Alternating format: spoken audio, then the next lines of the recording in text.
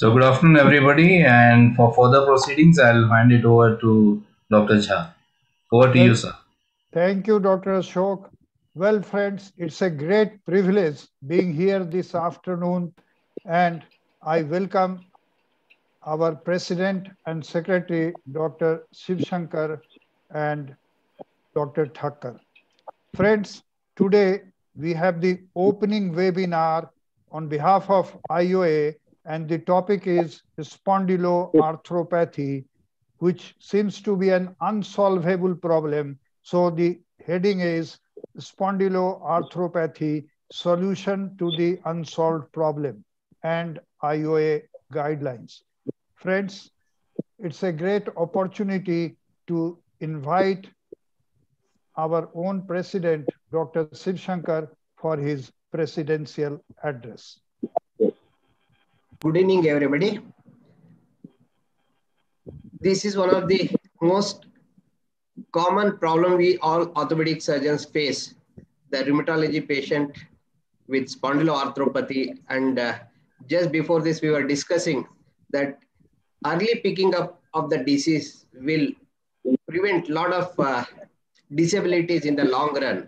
So majority of the time, we pick up at a late stage when it is very clear. So in this direction, Dr. Shivashankar Jha, the senior orthopedic surgeon from Patna, has been associated with IOA for the last 3 years, and they have formed already few guidelines for spondyloarthropathy. So with that talk by him at the last, which talks about the IOA guidelines for spondyloarthropathy, will be ending. We have a gamut of 10 speakers from nook and corner of India. I can see right now on the screen Dr. Dilip Mazumder, the president of IORA from Calcutta, Dr. Rajmani from Madurai, Dr. Dhanasekara from Coimbatore, Dr. Navin Thakkar from Ahmedabad, Dr. Kamlesh Tiwari from Bilaspur. So many people are giving this talk, and we also have from northeastern corner of India, Dr. Shantanu Lahukar, who is the secretary of Indian Rheumatology Association. We have the president of the orthobiologics group or the stem cell study group, Dr. Manish Khanna from Lucknow. They all will be sharing their vast knowledge, and it will be a great webinar as far as the content is going to be. So welcome all of you for this today's webinar. Well, is that all? Yes, sir. That's fine. Sir. Yes, sir. Okay. So now I request our secretary to say few words of encouragement to this group. Dr. Navin Thakkar. Yes. On behalf of IOA, we welcome you all for such a very good academic webinar. This is the first webinar, and it has been designed by our rheumatology group in the IOA committee with the help of the Rheumatology Association and other renowned faculty. So I wish you start earlier the program for the not missing much time in this initial part. Thank you very much, sir. Please. Right. Thank you very much. Being one of the 3 conveners, what I have to emphasize that, friends, these speakers gathered here, they are not ordinary speakers. They had the privilege of being master trainers of IOA in the past years. Well, they will provide an insight into the kingdom of SPA, and this kingdom of SPA has group of diseases with overlapping disorders. Friends, there are roughly 12 symptoms which you see like a dime a dozen, but 3 important things are very important: inflammatory back pain, peripheral arthritis, and enthesitis. They are present in each and every case. Friends, I am confident these trainers will create the necessary awareness and also will unfold the tricks for making diagnosis and will help in the management of spondyloarthropathy. Well, I must say that I must congratulate Mr. President Shivashankar and Secretary Dr. Thakkar for their continuing interest in orthopedic rheumatology. Colleagues, more importantly, this program will provide lawful authority, I repeat, lawful authority for managing patients of spondyloarthropathy. Colleagues, the baton is already in the trainer's hand. And friends, all of us know that unlearn, learn, and relearn is the basic concept of any training program. I now would like to request our chairman, Dr. Tiwari, to say few opening words.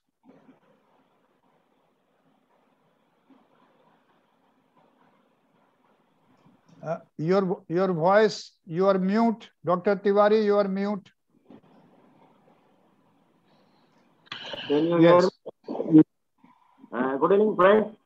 I am Dr. Tiwari, Chairman of this year's Rheumatology Subcommittee, speaking from July, and I welcome all of you.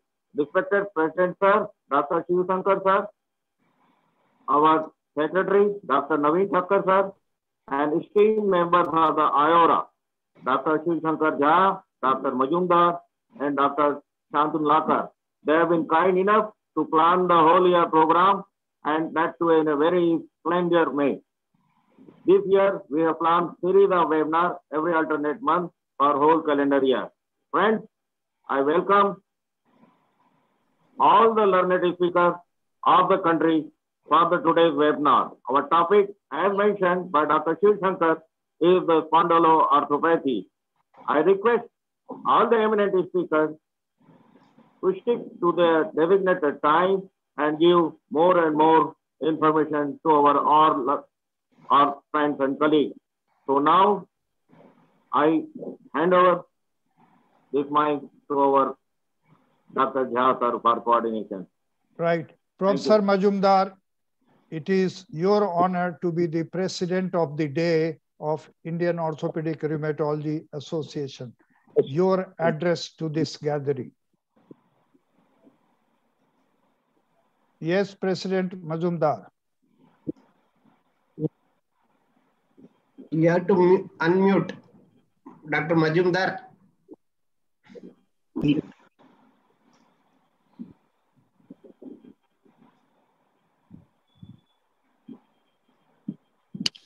Dilip sir, you have to unmute yourself. Dilip Mazumder sir, you have to unmute. So, good evening, everyone here to the maiden adventure today. As being the president of the Indian Orthopaedic Rheumatology Association, I express my heartfelt veneration to Dr. Shivashankar, our beloved president, for his earnest desire and useful guidance to grow and gain in the mission and vision of this ever-growing subspecialty for the mankind. The noted struggle, all we know, by the founder father, Professor Jha and Professor Manish Khanna, the Secretary General and the at that time, and the then IOA President, Professor R.C. Meena, to earn a nick in the temple of IOA is remarkable. At that time, Dr. Atul Srivastava was the dynamic secretary. So let us pray and hope that this subspecialty, with the help of these golden speakers and the diligent workers, will go a long way in the annals of the history of IOA. Thank you very much for the invitation to talk about. Namaste. Right, thank you very much. Thank you. Well, friends, this webinar on spondyloarthropathy makes us conscious that is spondyloarthropathy a group of similar diseases are the only conglomeration of diseases, or there are some variants which will form the differential diagnosis. Friends, To start with, I will like to mention that there are many diseases where we see ankylosis of various ligaments of the spine, and they are invariably grouped as spinal ankylosing disorders. Now, it constitutes minimum 4 conditions. One is ankylosing spondylitis and spondyloarthritis. The other is this, which we will be talking about subsequently. The other is EASM. This is end-stage advanced sclerosis multiforme. If you remember, fluorosis comes under this heading, and the fourth one is OPLL. So when spinal ankylosing disorders, ankylosing spondylitis and spondyloarthropathy is only one. Now, friends, I have the pleasure of requesting my first honorable speaker, who has been from the very beginning of Indian Orthopaedic Rheumatology Association, and it is none else but the President Emeritus, Dr. Manish Khanna. So may I invite you for the very first talk on Introduction to Orthopaedic Rheumatology. Because we are discussing a part of rheumatology, so we thought Manish will be the best person to give that introduction. He has been head of the department, Prasad Institute and Medical Sciences, and President Emeritus. Dr. Manish, please. Good evening, sir. Good evening, everyone. Namaskar. Without wasting time as an opening batsman, I'll just go into 7-8 minutes of a brief introduction about what is orthopedic rheumatology, what makes it very important to the orthopedic surgeon. So I welcome you all on the behalf of IOA and IORA to this wonderful meet. Well, 50 to 60% of orthopedic cases which we see in our OPD, they comprises the poly and the monoarthritis, low backache, which is the current topic for today. These cases may be the cases of rheumatoid or osteo or gouty or psoriatic arthritis, whatever it may be. But these actually come under the most important issue of getting them cured very well for the beginner orthopedic surgeon who start their practice in order to gain the popularity, the confidence of the general population. So this is the first thing which is being encountered usually. Well, what is orthopedic rheumatology? It is a rapidly evolving medico-surgical specialty which is important and useful for orthopedic surgeons, especially busy in surgical practice, because we are basically surgeons. So we are mainly busy in the surgical practice. Maybe it's fixation, maybe it's arthroplasty or whatever it may be. So this is a specialty with medical and surgical management, with of course the rehabilitation part, the most neglected part of orthopedics, which is very important as far as the Western country counterparts are. Well, if you see the difference between an orthopedic surgeon and rheumatologist, it is a very minor difference. There is a lot of overlapping actually. Both of them treat the problem related to musculoskeletal system, but the rheumatologist mainly do it with the medication part, and orthopedic surgeon thinks it with the surgery. But it always a surgery is being required? No. So with the early presentation, with the early awareness, with the early diagnosis, definitely all these conditions can be very well tackled, and we may prevent them to going to a severe arthritis. That means we are putting axes on our foot for minimizing the arthroplasty. But yes, it is true.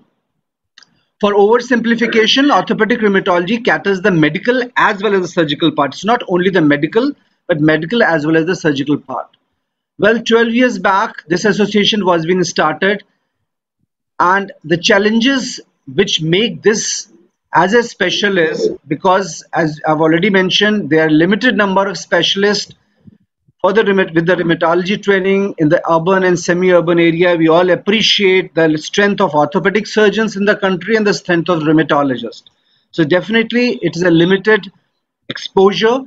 The lack of infrastructure at many places for the proper management with a multidisciplinary team approach. Again, a big challenge, because this is not a specialty which is dealing with only with the orthopedic surgeon. It is a multidisciplinary team specialty. general neglect of rheumatology teaching in the undergraduate level. But I will say, even at the postgraduate level, as a postgraduate teacher, I myself not able to give sufficient time to this specialty to the PG students because the traumatology part, the arthroplasty part, the arthroscopy part, so many things are there. So definitely it is a most untouched area, but it caters a lot of space. Now, difficulty in patient education, because this branch actually require a more time giving talking habits to the patient. So it is difficult most of the time to give the patient education. Again, all those patients who we are able to diagnose, again they are started with the treatment, but sometimes there is a loss of follow-up. There's so many drawbacks are there, especially like associated diabetes and hypothyroidism. There are so many associated conditions which make this a specialty as a complex specialty, because a patient of a rheumatoid with a patient of ankylosing or ankylosing patient with a diabetes with a thyroid, so definitely the management would be a little different. For this, we have already started for the last 2 years the ortho-rheumatology training to the young orthopedic surgeon. The aim is always like to give the awareness, maximum awareness about the subject. And this orthopedic rheumatology is not only dealing with the seronegative or positive arthritis or spondyloarthropathy, but all the thing all around this bush, maybe from JRA, from crystal deposition diseases to osteoarthritis to osteoporosis. Yes, osteoporotic fractures. Even osteoporosis is a main culprit somewhere with the rheumatology. Soft tissue condition, miscellaneous rheumatic condition. There's so many conditions. Our aim is definitely to provide guidelines also, and this evening we are going to introduce one guideline for the spondyloarthropathy also, to reuse, favor, stimulate, in fact, all the research work with the upcoming specialty along with the regenerative orthopedics. Regenerative orthopedic has got a lot of good role in orthopedic rheumatology. The maximum role of stem cell is in the orthopedic rheumatology. So our aim is to make this as an international scientific body having a relation with rest of the world, the nation as well as at international level. This is the Orthopaedic Rheumatology Fellowship Program, which we have started with the National University, RML Law University, to rope in it. The idea to rope in it was because of the legal insight, medical litigations, medical jurisprudence, medical law. They are the things which needed to be taught to the young orthopedic surgeon about its requirement, because we are getting into the worse and worse gradually. We have got our indexed in-house journal which has been indexed at all the places. Index Copernicus is active till 22 and most probably it will be continued. This is a journal with a print ISN and online number. We are entering into PubMed. So this is an in-house journal for all students, all the PGs, all young persons who are doing the research work to acknowledge it here. So friends, this is again the same thing. This specialty only require is a good exposure, good talking, good history taking, which usually is not there in the surgical skill. If it is arthroplasty, we have to do arthroplasty. If it's a fracture, we have to do a fixation. But here we need a good brain on exercises. The idea is to manage the patient, not a X-ray. A good clinician, a good orthopedic surgeon is one who first listen, examine, and then touch the X-ray, then touch the investigation. So it is a little different task actually.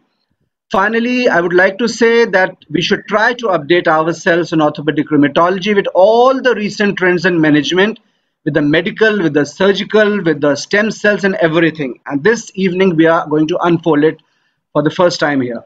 Thank you so much for a very patient hearing. Thanks a lot.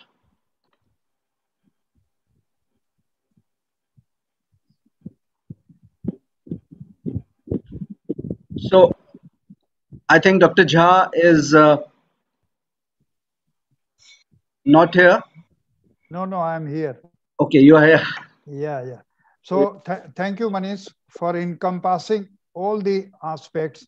Especially, I have liked that you have talked about patients' involvement in the management program, because there are recommendations that patient has to be taken into confidence, in framing his treatment plan.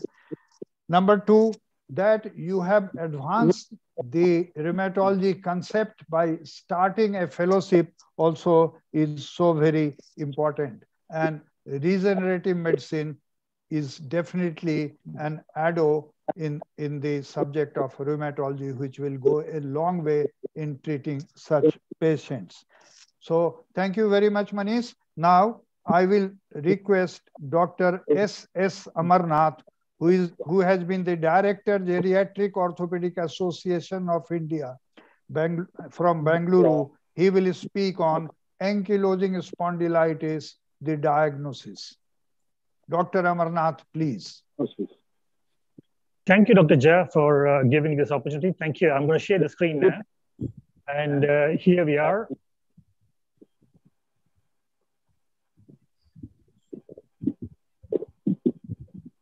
And I hope I'm going to be making, what shall I say, some justice, because each of us have been given a very short, sweet 6 to 8 minutes.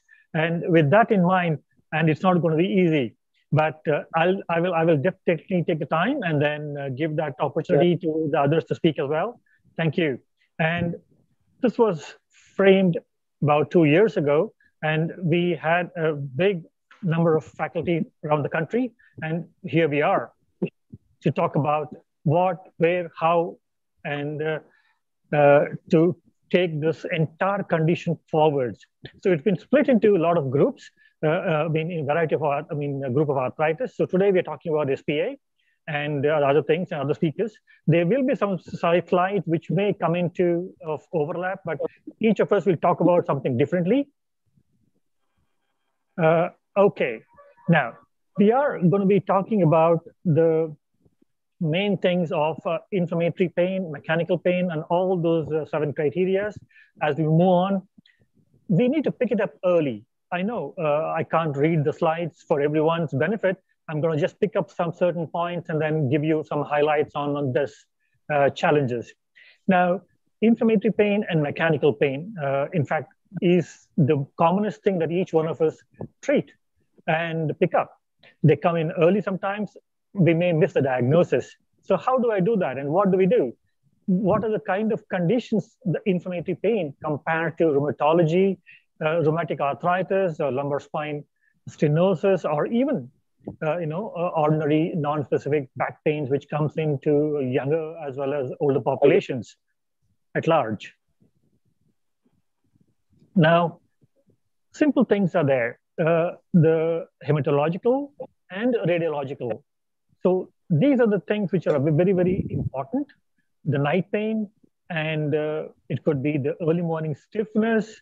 It could be the onset. It could be early onset in teenagers, or probably late onset in 50 and 60 years above.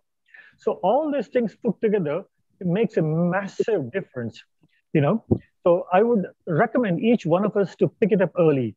And main point is, when somebody comes with a back pain, we just don't have to stick with only back pain. We need to really screen them, screen the pelvis as well. Many a times, spondyloarthropathy can start in the SI joints or even the cervical spine. When they're coming with low back pain, especially, I think I would recommend not just to screen LS spine. The X-rays taken for LS spine is very specific for that. So you please look into screening. Now, what happens when you see, thank you, Dr. Jha, for this slide. And in fact, we don't want any of us to come in this kind of a problem, right? I mean, he's like a bamboo spine, literally stiff. He can't even bend the thoracolumbar area. He's bending as one particular unit. So that's stiff it's going to be. So we need to be very, very early in picking up and making sure that they get the right kind of guidance. Now, what happens? We all know that in the radiological challenges, the anterior spinal ligament is going to get fused. Eventually, the posterior as well gets fused. There are early osteophytes. In a regular osteophytes coming in, they come in down, but in ankylosing and spondyloarthropathy, you can see the osteophytes growing on the top. So the fusion starts to happen. So this is the time they've come on very, very late. If you're picking up in radiologically, it is very late for them to come in. So you need to be very careful. This is an X-ray of a pelvis, where I'm sure you can appreciate the challenges, what's happening here. I'll tell you, I'm going to show you on the next slide, which is picked up by an online consultation, which is very, very common nowadays. And then on an average, 3 to 5 patients I'm picking up in a week. So I'm sure each one of us can help a lot of patients across the country in getting them better. This patient is hardly 30-year-old. And he has been having pain for the last 4 years, and he's been going pillar to post with orthopedic surgeons with some painkillers. And now he comes there for an online consultation. I said, I need an X-ray. And we get an X-ray. I said, you have this problem. I want you to get some extra investigations. And then there we go. He says, I can't afford it. Then I spoke to the radiologist, and then the radiologist says, get a pelvic oblique view. I will give you the diagnosis. And I don't need to talk to you much about it. The right sacroiliac joint is already getting into the problem. And we have started the treatment. Thankfully, for the last 4 months, he has been pain-free. For the last 3.5 years, he was struggling with pain. Even to turn on his bed was so painful. So this is what I'm talking about and highlighting. Pick it up early, please, please, because your patients will be so thankful for you. Now, yes, many of us are talking about MRI. That's the in thing today, the gold standard to pick up the diagnosis. Yes, X-ray can be very, very, essential. But by the time you see the X-ray findings, it's so late. Hence, we need to pick up the MRI. MRI is very, very sensitive. It can pick up a simple in fact, 0.1 to 0.2 millimeter, bone marrow edema, and the arthritis or any other challenges coming in the enthesitis problem as well. So that's one thing which is very important. These lesions, again, you need to understand just because getting an MRI doesn't mean that everything is done, because you need an interpreter who is also very well trained to interpret, and you also need to have some amount of, knowledge of you determining the films, not just reading the report and treating the patient. So I recommend each one of you to see the films as well. So that's very important. So what do we do? In SIJ, what happens, the sacroiliac joints, you pick up very, very early subchondral sclerosis. If you're seeing erosions, that's going to be the biggest thing. Don't let MRI pick up the ankylosis, because that's going to be very late. And today, thankfully, you and I can request the laboratory, the diagnostic center to give the discounts and things like that for the patients to get benefit. And the insurance companies are also there when the patient is admitted to help them out for the diagnostic criteria. And one more thing I want to highlight here, I know this is a little different, but Government of India has given 5,000 rupees reprieve for the tax benefit. They can use it for the preventive investigations per annum. It's been there for the last 8 years, and I would recommend patients to use that. Now, I know we've gone through all this. I don't want to confuse and take it forward. And diagnosis and diagnostic criteria. When we talk about, the slides have been picked up, divided into 2-3 parts. Now, you have a patient who's got pain in the back for the last 3+ months. We've been treating with anti-inflammatory painkillers. Many a time patient goes to the pharmacy, he doesn't want to consult, spend extra money. So he goes and taking self-medication. The problem starts because he or she has already got 1 or 2 of autoimmune conditions like diabetes or endocrine problems like thyroid and you name it. It goes on and on. And spondyloarthropathy comes into another picture, another mode as well. So there may be so many problems there. So if you were to have 1 or 2 or many of these problems that you can pick up, symptoms that you can share, and the kind of signs that you have to label, you need to definitely X-ray. Many times they would have not been X-ray either. So very, very important. If you're taking, the next point is spondyloarthritis coming into picture for your X-ray, and then take it for the blood investigations if they are positive or negative. So it could be either way. So these criteria are very, very important, and I would encourage each one of you to take it forward. And then I'm finishing the slide very soon in the next second or two. So these are the very 2 criteria for your benefit we need to understand. And the ASAS criteria are the biggest thing. Just because HLA-B27 is positive in the blood, many times it can be MRI negative. It could be sometimes MRI negative and blood negative as well. So you can pick up an MRI very, very soon, very early, and we don't want this ankylosing or even challenges to go through that. So these are the very, very simple pictures and slides to pick up, and make sure that you pick it up early so that you can treat early. I will not take that much time. So we don't want our patients to go to this kind of ankylosing and getting into bamboo, spine. So it's going to be very tough for them. So what is the difference between the dish and AS? There are a lot of things. It comes, above 50, ankylosing much below, much earlier, third or fourth trimester, in their decades of the age. And a lot of deformities are there. Hence, we need to make sure that we need to pick it up early and make sure the patient is treated early and then take it forward. Now, last slide, basically osteoarthritis, fibromyalgia, gout, and AS, very important. So pick up these kind of things and then take it forward, because other speakers are going to come in and share a lot of points which overlap. I appreciate the time given to me, and I thank you, folks. Thank you, Dr. Amarnath.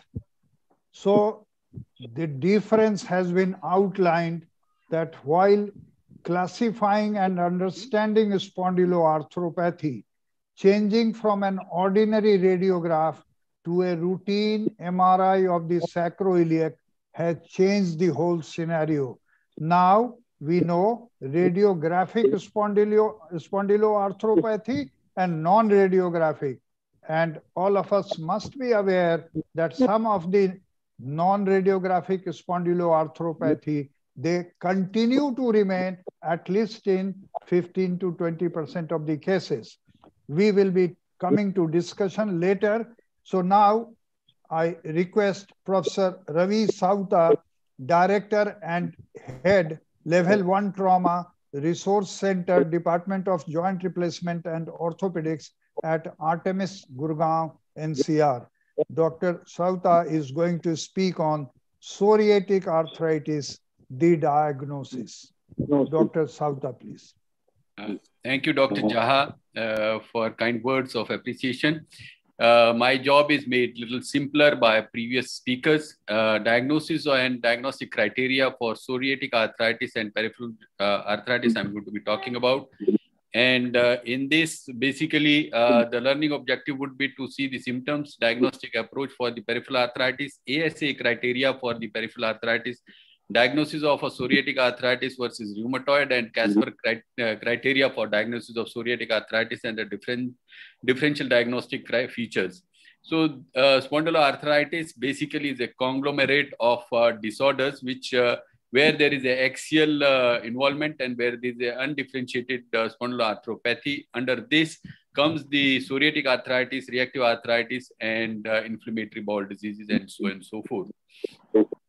Basically, the problem is complex because psoriatic arthritis involves skin, joint, as well as few people have a lot of comorbidities, and these are the number of specialists which are usually involved in treating these patients. As already pointed out by Dr. Amarnath and Dr. Manish in previous talks, that because of the scarcity of the specialists of rheumatologists across the country, it is orthopedic surgeon who may be the first point of a contact, and that is the reason why training for the orthopedic surgeons is important. And onset of psoriatic arthritis basically appears, psoriasis either precedes, almost in 60 to 80% of the patients it precedes, and generally it may take even 20 years before before the psoriatic arthritis appears.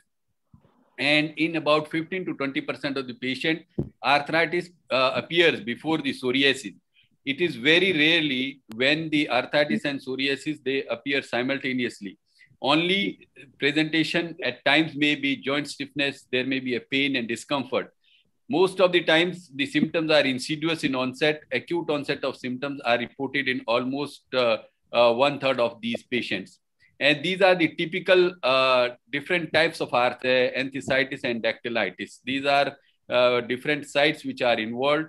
Generally, diagnosis of peripheral arthritis, when you look at the ultrasound and what they call a MSK ultrasound and MRI scan, these pick up the early enthesitis, as emphasized by previous speakers, that picking up these patients early is very important. And similarly, in peripheral arthritis, if the MRI is done or ultrasound is done, tenosynovitis or bursitis can be picked up.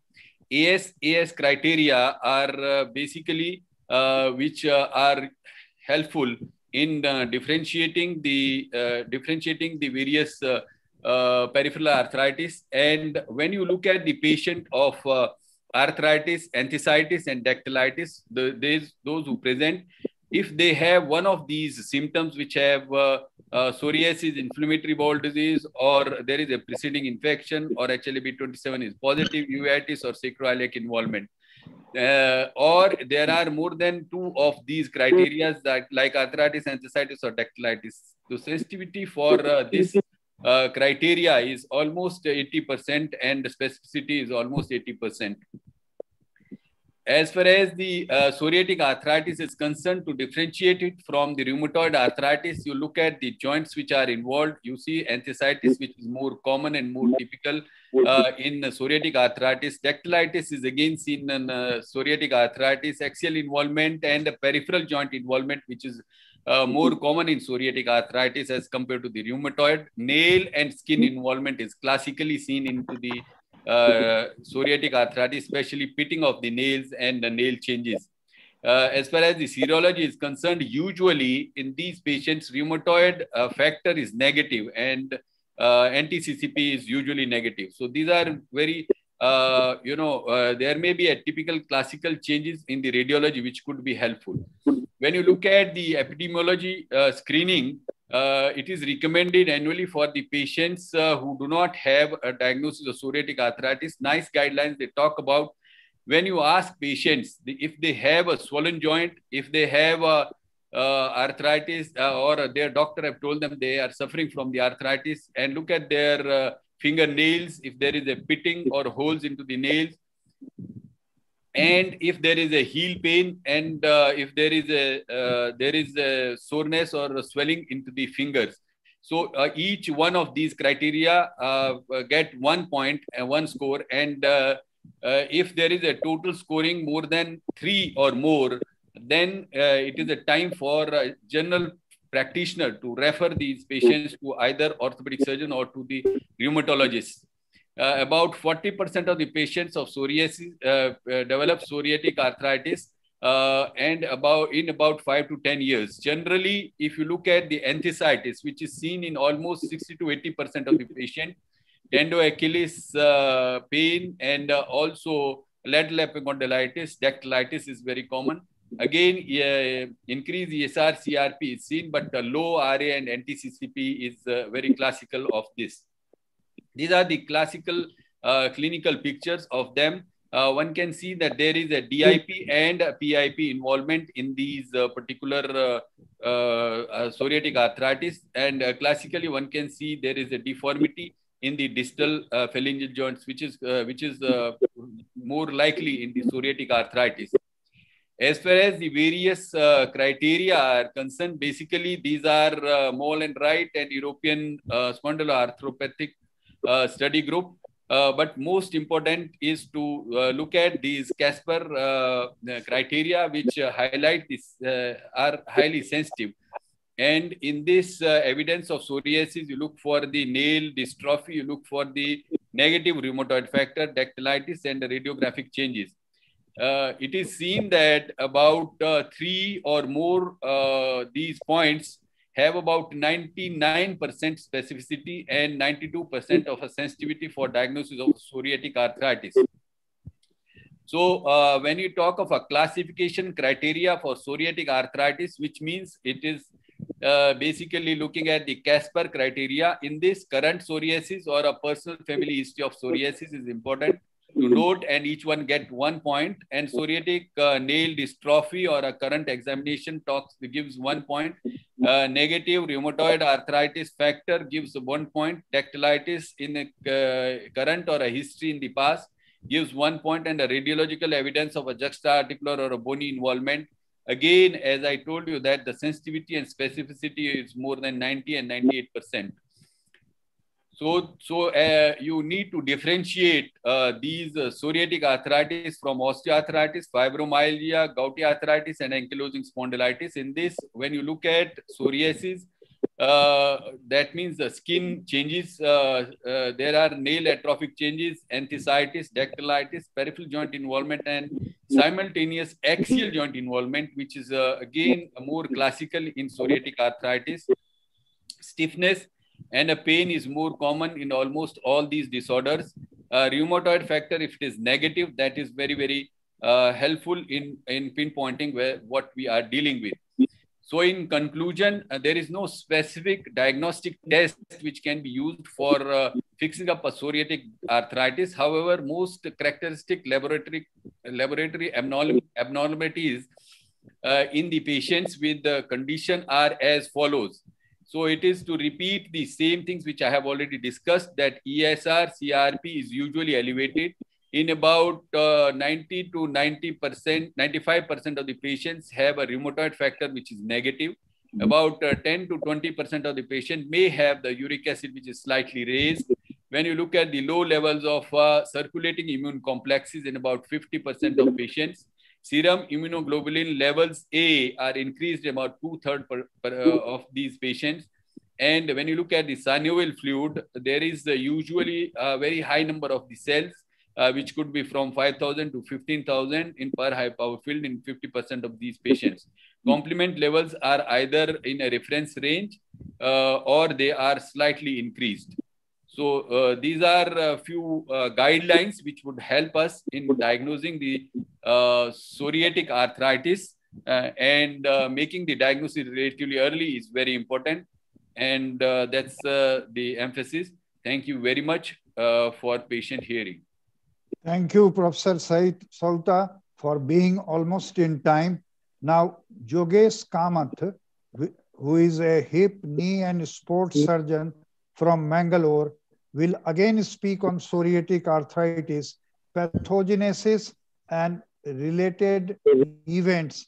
He will also like to clarify some of the earlier stated objectives in psoriatic arthritis. Dr. Yogesh.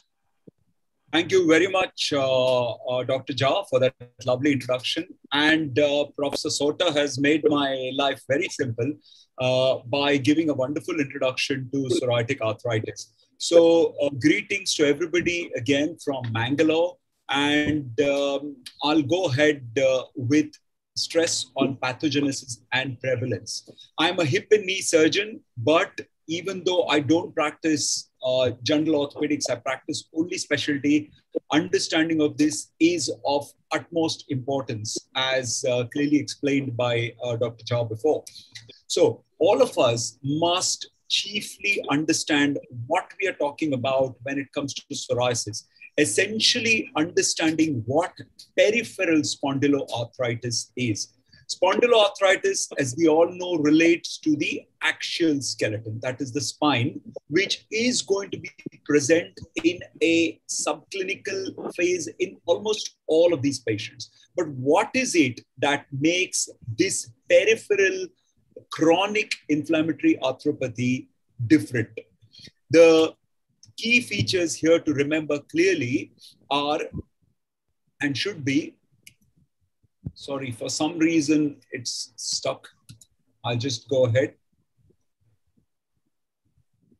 Yes, so here the problems are predominantly peripheral. That is, in most of these patients, you will get problems in the toes and the fingers, and there is bound to be some enthesitis.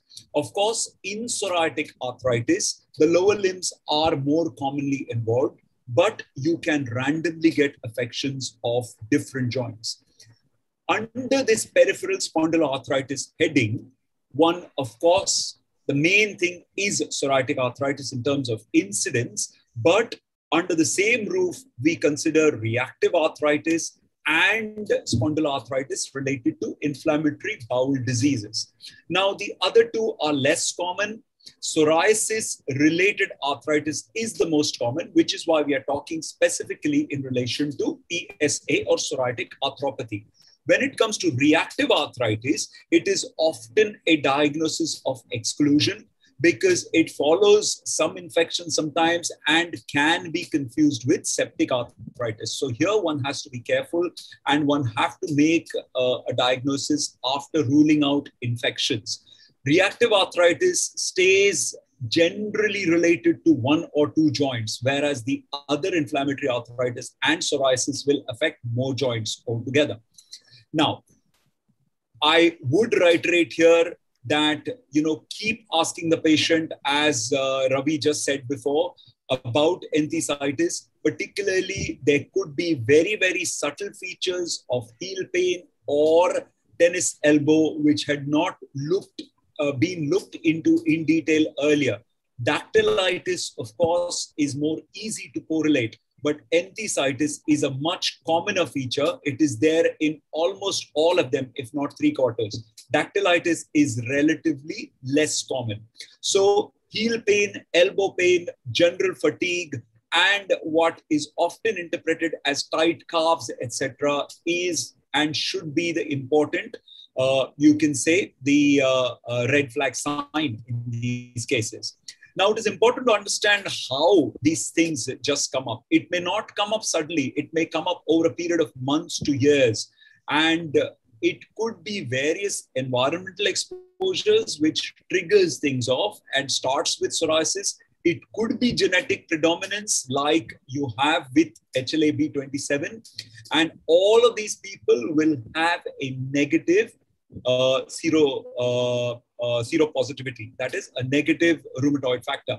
Environmental exposures are increasingly being given importance, but these can be very difficult to, it can be very difficult to say what actually started off the immune process. So the preclinical phase, as is described here, is when the immune system actually gets activated. It is not going to be possible to detect this even if we do regular screening, because this is the phase where we know anyway, the commonest done factor, the seropositive rheumatoid, is anyways going to be negative, and you're going to get increased, probably in the later phases only, we will get an increased C-reactive protein.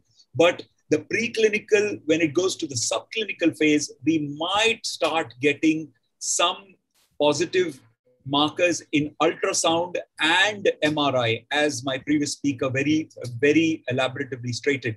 And then comes the prodromal or the actual psoriatic arthritis. It is very important to understand this because a lot of these get missed in the initial phase.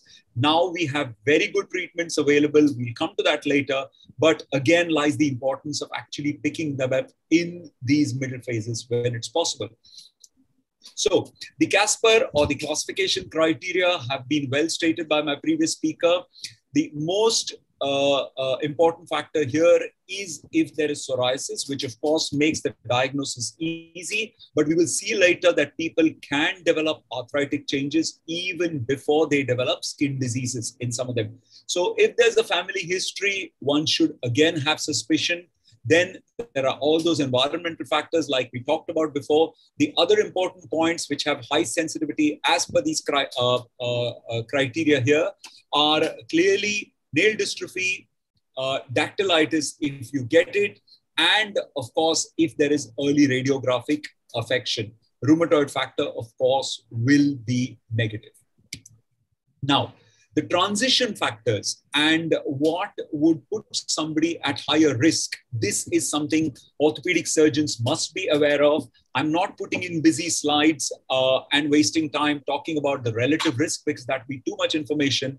But three things to remember here is if the psoriasis is on the scalp, anywhere above the neck, behind the ears, or people don't realize, they many times go to dermatologists thinking they have a bad dandruff, which actually turns out to be a psoriasis in the scalp, under the hair. Lesions can very well be covered by hair. And this is something without other skin lesions, which could predispose you to psoriatic arthritis. Of course, a lesion of inverse psoriasis, like you can see here with the pit and nail psoriasis, must be really looked at with a lot of caution for development of arthritic changes. And of course, you've got all the other factors here, first degree relatives, obesity, and patients with severe psoriasis.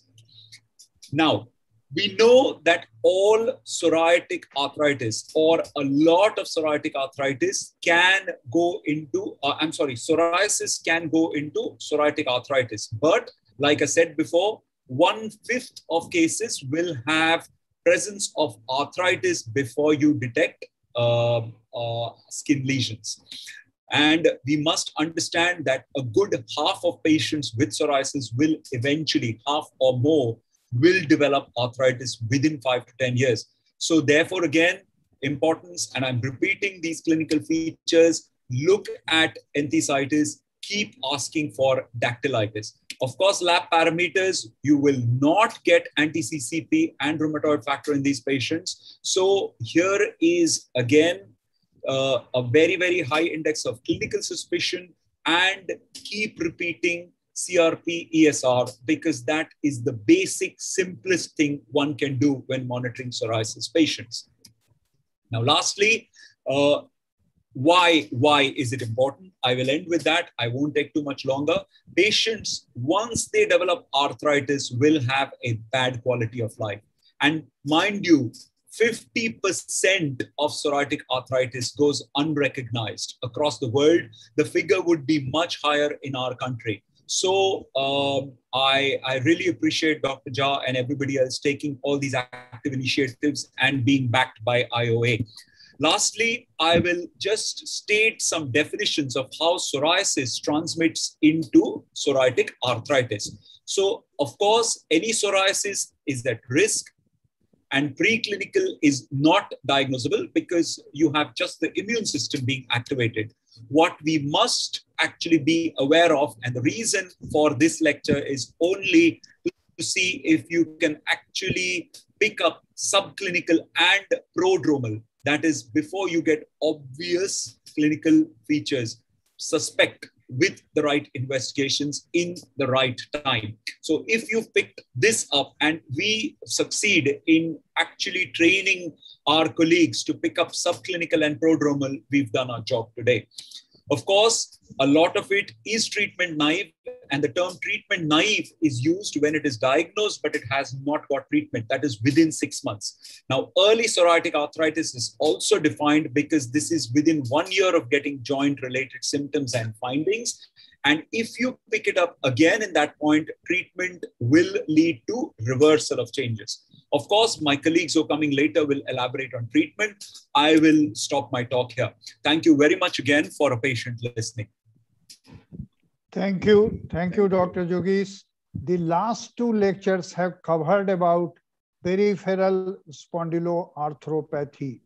The second lecture rather, had covered the axial spondyloarthropathy. So we are aware by now that spondyloarthropathy is axial and peripheral. The axial one has a non-radiographic and a radiographic class. Finally, one word of location of this skin lesions is perianal location of the lesion must also be viewed, and that may be the only locations. So behind the ears and around the umbilicus and around the perianal region, these three sites must be looked for. Dr. Jogis, you made things very clear. Thank you. Thank you, sir. Now is the last presentation in session A. After that, we will be having discussions. So if there are no questions from the audience, I would like to initiate discussion amongst ourselves only. So next speaker is Professor Ravi Gupta, who is head of the department and medical superintendent, Government Medical College, Chandigarh. He speaks on spondyloarthropathy current concepts. So friends, now when the mind is tuned to hear everything, once again we are going to talk about what spondyloarthritis is. Dr. Ravi Gupta. Yeah, very good afternoon to all. In fact, with such a learned faculty, all the concepts which we have talked till now, they appear to be current. But, I'll talk about some of the things which may be some repetition or they may be new things. So if we try to understand that, why the new terminology of spondyloarthritis or spondyloarthropathies has come, because in older times, we used to talk whether it is a seropositive arthritis or it is a seronegative arthritis. So all seronegative arthritis now are being classified as spondyloarthritis. So they have two classes, as already told. One is peripheral spondyloarthritis, which is mainly a psoriatic arthritis, while the second one is axial spondyloarthritis, which is mainly ankylosing spondylitis. So as I mentioned, the seronegative connotes where the RA factor is negative. So there are typically extra articular manifestations in this group of disorders, which may include acute anterior uveitis, which is related to ophthalmologist, because we talk that it is a team which treats these disorders. Then there may be skin lesions like psoriasis. Dr. Jha mentioned about the various areas. Then with inflammatory bowel disease, it may appear like Crohn's disease or ulcerative colitis. And then commonly, they are associated from musculoskeletal point of view. The patients may have enthesitis or dactylitis. So the main feature is the patient has morning stiffness and pain. And these disorders, they have kind of chronic inflammatory diseases of autoimmune nature, sharing certain clinical features and common genetic associations. Usually they have HLA-B27 positive. So now here, when I say autoimmune or inflammatory disorders, still, there is a lot of debate in this, because it's not really clear whether they are inflammatory or they are truly autoimmune, because actually there are no autoantibodies which could be seen in these disorders in all the cases. Similarly, typically, the typical features of inflammation have not been seen. So people think that they are a kind of overlapping disorder. So these are the features as mentioned by many of us, that there is stiffness. There may be stiffness of whole of the spine, maybe cervical spine or dorsolumbar spine. So this is an important slide where, this is in the adults. When we see this disease, there can be three kinds of presentations of the patient depending upon the chronicity of the disease.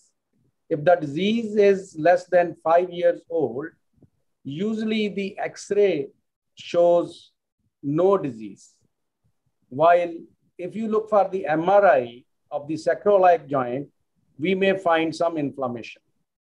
But if the disease progresses beyond 5 years and up to 10 years, then this disease has peripheral arthritis and enthesitis, like in the early onset also. But one may be able to see sacroiliitis by the X-rays. We have seen the X-rays of various formal speakers where the sacroiliitis could be seen. Then if the disease is further chronic, more than 10 years old, then you may see the visibility of syndesmophytes, that is new bone formation in the X-ray, which we call it as a bamboo spine. Now, spondyloarthritis is a very, very common condition in India. It is second only to rheumatoid arthritis. And the prevalence of spondyloarthritis is 1 in 1,000, which is not rare. Out of 1,000 people, 1 or 2 persons may be suffering from this disease. And if you look at all the low backache patients in your clinics, 1 to 2% of those low backache patients are likely to be suffering from spondyloarthritis. And as we know, the males, they typically outnumber the females. And there are different studies which have shown the difference in male-female ratio may be 5:1 to even 18.7:1. Now, these are the typical features when we look at the functional, effect of this disease on the population. The absenteeism, the people tend to be absent from their works. And even if they are present, their work productivity is reduced by either 50% or even lesser than 50% due to this disease. And for more number of days, the people require help from someone for even, especially in chronic diseases, for even their activities of daily living. So this leads to, even social inactivity in these patients. So this is one of the papers which showed that this is the around 0 to 30 days of absenteeism was seen in approximately 56% of the patients, and from 1 month to 2 months in the further 35, and 2 months to up to 6 months in the 19%. So this is the actually so much effect of this disease in the population. And then, what kind of works they are affected with. These people are usually unable to do heavy lifting. And if they are working with the trunk, they work with awkward position because the flexibility of the trunk is affected. And when they are sitting or standing for prolonged periods, they get the problems. And the drivers, when they are driving for especially more than 6 hours a day, they can get symptoms or discomfort. So work-related distress, when you see in a scale from 0 to 100, it was approximately 32 as a mean and 40 as a median. And many patients, they had a fear of returning to work. That is almost 50% of the population. When they suffer from disease, when they go absent, they have a fear for returning to the work. And again, the job satisfaction is also around 50%. So that's all about, the current concepts. Thank you very much. Thank you. Thank you very much, Dr. Ravi. So now we come to the end of this session. And now we will have discussion amongst ourselves. Please stop sharing the slide. Yes. Well, if there are any questions, Dr. Shyam, I don't think there are many questions in the chat box. Dr. Shyam, can you help us? Okay. So in the meantime, we will open the discussion. Well, Dr. Amarnath is here. Yes. Yes, sir. I'm here. Yes. So you have discussed at length the various radiographic changes and preferably in the MRI.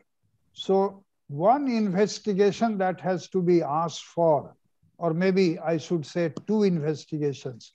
What 2 investigations you will definitely suggest? Sir, to a patient?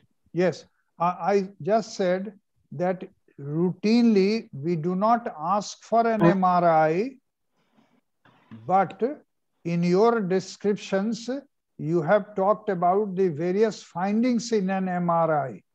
So would you be very comfortable while requisitioning an MRI and also HLA-B27? Thank you. Sir, yes, definitely. Now, most of the patients, I would definitely advise everyone to screen them both serologically and radiologically. One.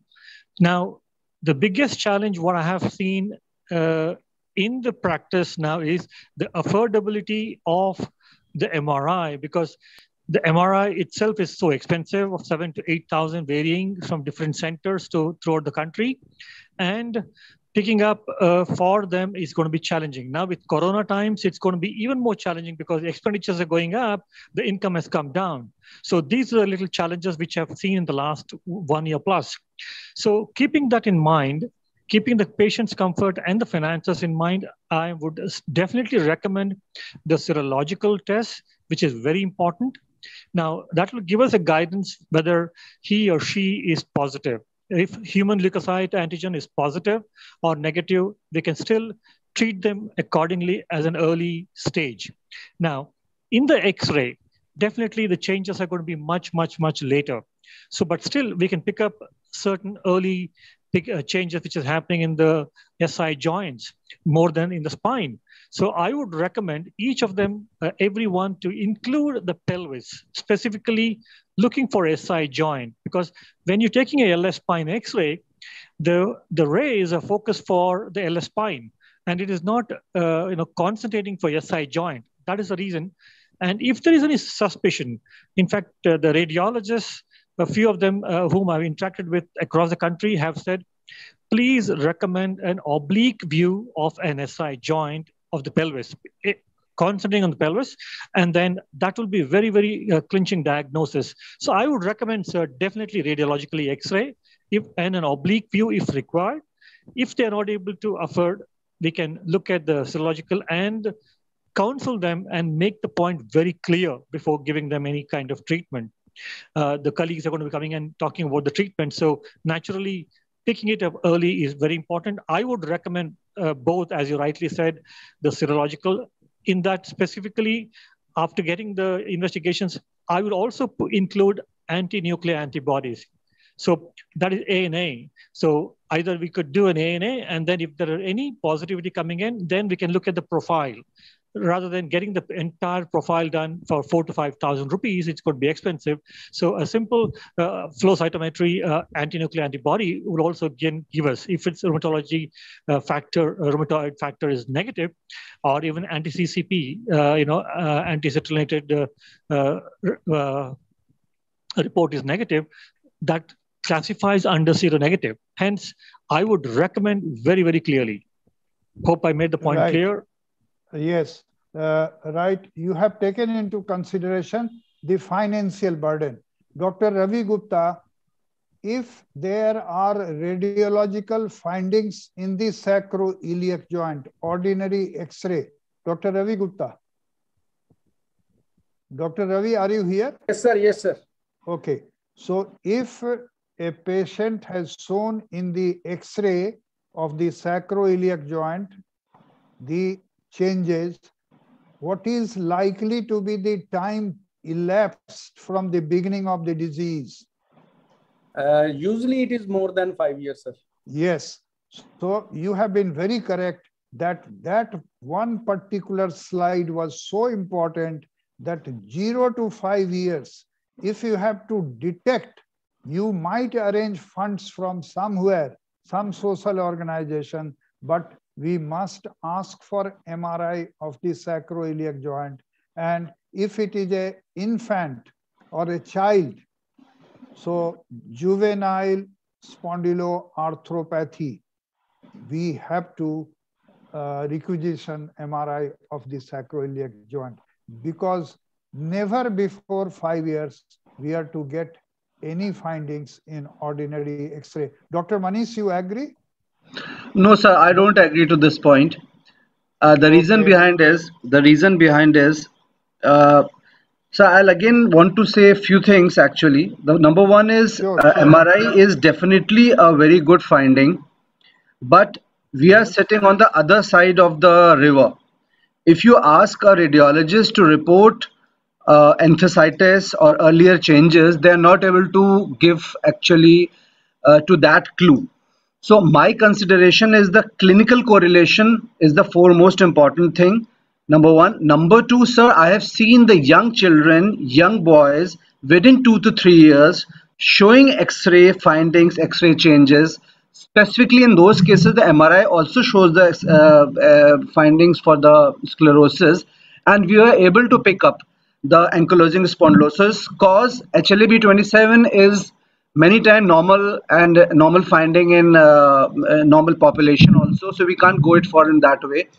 So I feel, sir, X-ray, I don't agree to this thing, though literature definitely says, Dr. Ravi has very well picked up that slide, but clinically we find lot of radiological changes in the spine, in the SI joint within 5 years of the time. Yes, Dr. Manish, Can I your add is a point here? Can yes, I add a please, point here, sir? Yogis. Yeah, Yes. can I, I think Dr. Khanna has very rightly pointed out, because when we say 0 to 5 years or 5 to 10 years, we talk about the larger population. That doesn't mean that there may not be outliers. The outliers are always there. So what is written in the literature and what we see in our day-to-day life, that this disease, when it starts, it is so much mildly symptomatic. First, it will start with intermittent discomfort, right? And then the patient sensitivity is also different. Some patient will come to your clinic even with intermittent discomfort. The other patient will not come to you even with pain. So these are the modalities to pick up right in the early stage. Why we want to pick up? Because it is not only a kind of physical disease, it's a lifestyle disease also.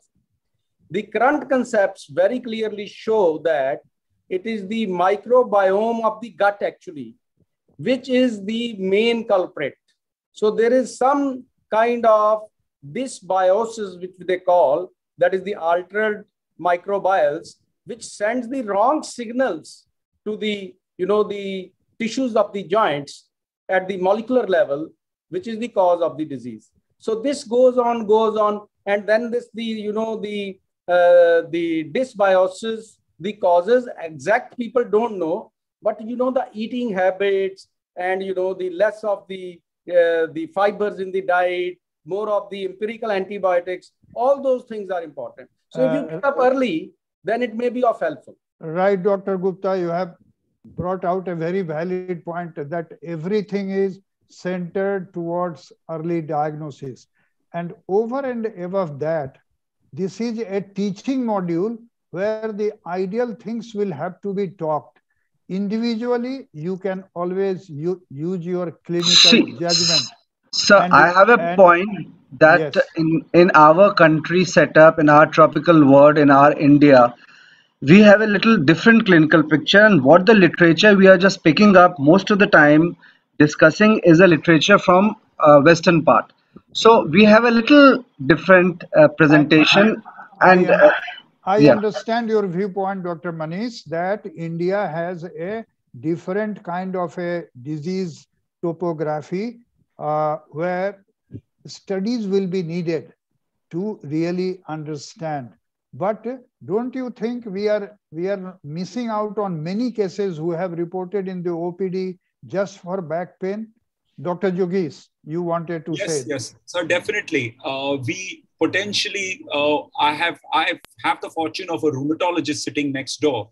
So we definitely believe that spondyloarthritis, the proportion of spondyloarthritis is probably higher in India than elsewhere among the various types. And we just know that it is second to rheumatoid arthritis, but it is probably, we are getting it in a lot of youngsters. And the problem again is we see many of these in the late stages. So that's very true, sir. The other thing I wanted to say in favor of Dr. Manish's argument was, even though we might advocate MRIs, the proportion of radiologists reporting MRIs with good musculoskeletal experience is also limited.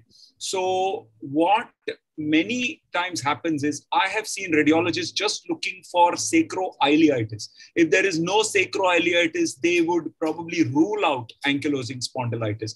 And there are other features of early calcification of ligaments and what we see on the disc and the syndesmophytes, etc., which could not be very obvious even to the trained eye.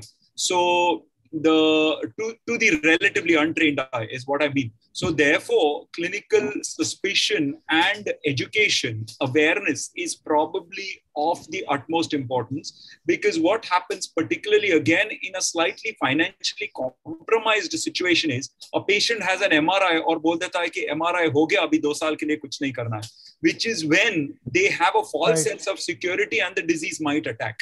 So it is actually educating them rightly and being aware of doing it when we have the first sign of problems, probably. What is your thought on that? Dr. Yogesh, what I feel is Yeah. when you are talking about education or training of the radiologist, in your own town, you have to locate one or two centers where the MRI persons, they are knowledgeable enough. And Yes. I would say, don't ask for a MRI lumbosacral spine. Tell them specifically MRI of the sacroiliac. There have been number of times that I have returned the MRI done and I say no, specific to rule out any sacroiliac pathology. And now I'm getting consistent reports. Well, friends, it has been a very healthy discussion. We are here to differ. And even as orthopedic surgeon, we have always differed on the way we like to treat, conservative or operative. We will have last comment from Professor Chinmay Das. Professor Chinmay, any comments? Chinmay and Yes, Dana Sekar both have raised their hand. Yeah, sir. Thank you for the opportunity, sir. Sir, I would just like to add, Dr. Amarnath was referring to oblique view of the pelvis. Sir, to be more specific, is it 15-degree caudal view of the pelvis? Dr. I just want to add, please. 15-degree oblique view means 15-degree caudal view of the pelvis. That is more helpful, I think, for this sacroiliac joints to visualize. Yes, Dr. Chinmay. Yes, I think you're right. Many of the times when we ask for oblique, the technicians are not trained to do the X-rays. I mean, that's another big challenge. So we need to speak to the radiologists because most of the diagnosis is made by the history and clinical examination. That is the biggest thing. And then you are only substantiating it, one, because to show to the patient, and two, the medical legal issues, which is very big and very high, which is going in a big alarming stage. So we also need to make sure that we need to get that kind of a view. And you're absolutely correct there. Oblique view. It is not a Suday's view, but again, it definitely, Juday's view. But on the similar line, what you're talking about. But this is specifically for SI joint, not pelvis. Yeah, Juday's view is around 45 degrees. Yes. So it will be less than that. 15 degree. Yes. It is. Yeah. And again, you'll be focusing the ray for the SI joint rather than the whole pelvis. Yes, so that's where the difference comes from the Juday's to here. Yeah. As far as sacroiliac joints are concerned, one view which also is of paramount importance is posterior-anterior view. And you have rightly said 15-degree caudal views so that the sacroiliac joints could be seen. Now, only last week I was hearing some rheumatologists speak.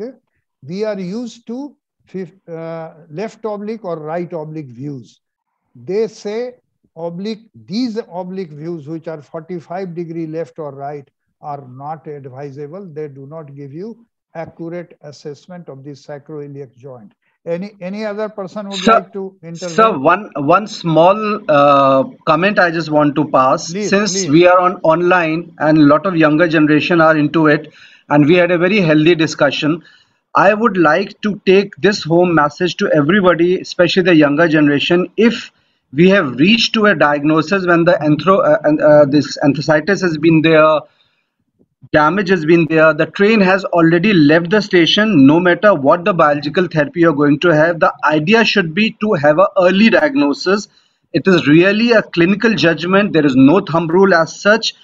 It will be a request to every younger orthopedic surgeon, everybody, to make it as early as possible, because still 70 to 80% diagnosis we can't make it. So don't be in that scenario that you can't write a undifferentiated spondyloarthropathy. You can write an undifferentiated spondyloarthropathy on your letterhead, and you can start the earlier treatment as early as possible, because so many things still make it very much uncomfortable, and the patient when finally come to us is in a state of arthroplasty and all those things, when the train has already left the station. There's no use.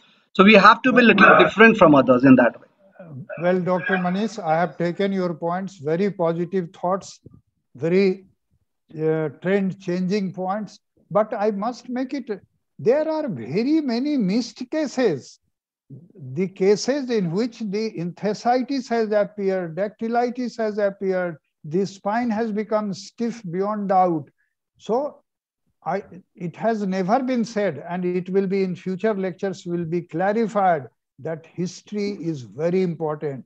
And I always keep on telling to my students, talk and talk to the patient till the patient gives you the diagnosis, meaning thereby diagnosis lies not in investigation, but your history taking. Definitely. That becomes very important, number one. Number two, Dr. Manish, I would like to say, magic of 10 words is one phrase coined in rheumatology. It says, when a patient comes to you, you write in 10 words what you feel like the patient. Suppose he says, 40 years elderly male, complaining of morning stiffness in the back, something like this. So there is a definite direction given to your provisional diagnosis. So your first path is that you make out those 10 words. So that is what is known as magic of 10 words. Friends, this brings us to the end of the first session, and now we will start the second session and continue our discussions there. Well, second session, Dr. P. Dhanasekhara Raja. He is a senior joint replacement surgeon from Ganga Hospital, Coimbatore, and he speaks on spondyloarthropathy and ankylosing spondylitis, the pathogenesis. This is going to be a very cream paper, which again focuses on what are the real behind the scene changes going on for producing this spondyloarthropathy. Dr. Raja, please. Thank you, Professor Jha. We'll come to the important topic of pathogenesis of spondyloarthritis and ankylosing spondylitis. So we know axial spondyloarthritis, we have been discussing, is a disease affecting the axial skeleton, mainly spine and sacroiliac joint. And ankylosing spondylitis is one of the important type of axial spondylitis, which progresses to radiological sacroiliitis over a period of time that we have been discussing about this, how to diagnose it early before it causes ankylosis. So there is a non-radiographic stage, and we have inflammatory back pain with normal radiograph or positive early MRI signs. And when it starts forming osteophyte formation and ankylosis, it becomes typical ankylosing spondylitis. So there is progressive syndesmoid formation, fusion, and the entire spine becomes a bamboo spine, and the costochondral joints are fused, and patient undergoes a lot of disability and presence. So surgery is a good option, but throughout their course of life, because of misdiagnosis, they are suffering. So we need to understand the pathogenesis, what initiates and drives spontaneous chronic inflammation, why the entheses and axial skeletons are targeted, what is the role of gastrointestinal inflammation, and the mechanism of aberrant bone formation and bone loss. So pathogenesis, there are two major triggers. One is the genetic risk factor itself. Second, the environmental trigger, which is mainly the infectious agents. So coming to the pathogenesis of ankylosing spondylitis, genetics forms a major role in development of the disease, and there is a very strong familial aggregation. You have a first degree relative who has this problem, there is 10% chance that one of the family members is going to get it. And if they are identical twins, the concordance rate is almost like 63%. If non-identical twins, it is 23%. The major histocompatibility gene, HLA-B27, is one of the triggering factor, and it explains only 20% of the genetic inheritance. There are other MHC genes and non-MHC genes, namely ERAP1 and interleukin-23 gene, which contribute about 8% of genetic inheritance. More than 72% of the inheritance is still not been explained, but the concluding evidence is genetic predisposition is present. Second, what happens in ankylosing spondylitis? There is alteration of the conformation of the HLA heavy chain. So we know what is CD8 cell. It is an antigen presenting cell, which is self-sensitized by the orthotogenic peptides. So the orthogenic peptides sensitize the CD4 and it causes the antigen presenting cells to release interleukin. Second pathology they explained is HLA-B27 induced unfolding of the collagen peptide in the endoplasmic reticulum, where there is synthesis of proteins and collagen peptides or chains are formed. There is unfolding of the collagen chains. These two factors cause release of interleukin 23 from these cells. So this is the overall pathogenesis and the most important slide of this presentation, which one should understand the role of interleukin 3 and interleukin 17. These two mediators are the prime mediators for all these effects of ankylosing spondylitis, and we need to be aware of this chain of reactions which causes this problem. And by this we can address the problem early. So we discuss how the antigen presenting cells release interleukin 23, and which causes the helper cells to release interleukin 17A. This interleukin 17A goes to the target cells. This is the osteoclast, fibroblasts or synovial cells, and the macrophages. These cells are affected now, and these release in TNF alpha, tumor necrosis factor alpha. These TNF alpha, which causes all the other tissue reaction like bone erosion and proliferation, synovitis of the joints, and colitis. And the other theory is infectious trigger by dysbiosis. Professor Ravi Gupta also explained this. There is some dysbiosis, the gut intestinal system, the immune system is sensitized, and this causes release of interleukin 17A and interleukin 23.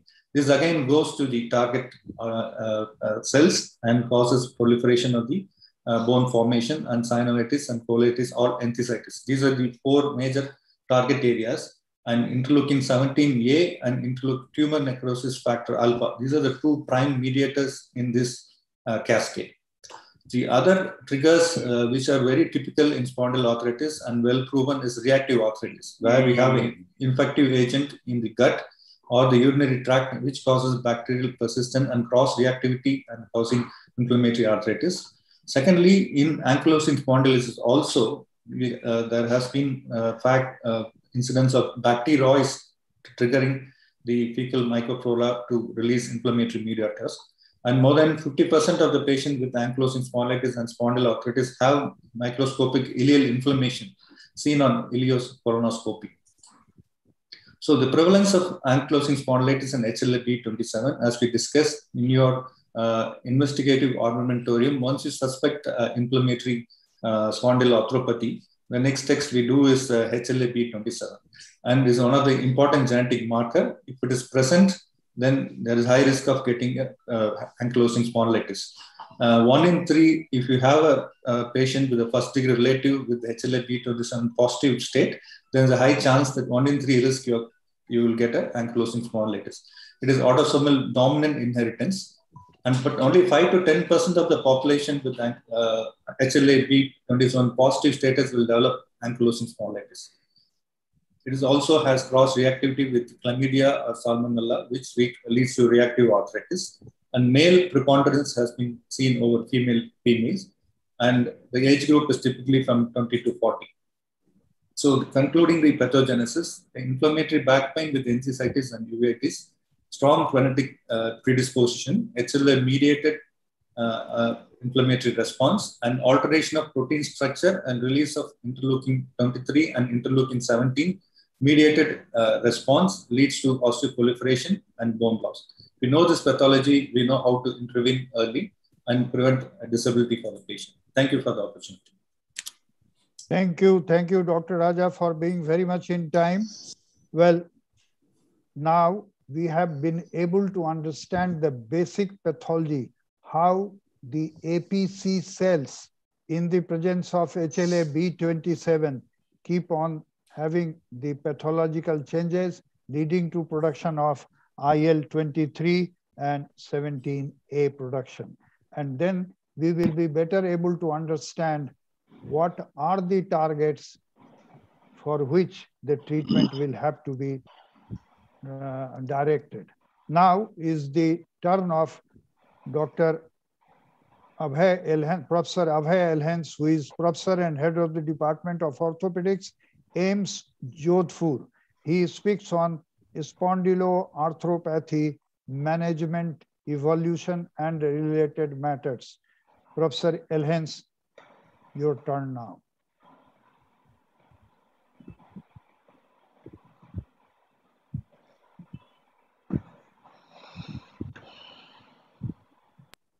We can see your screen, Professor Abhay.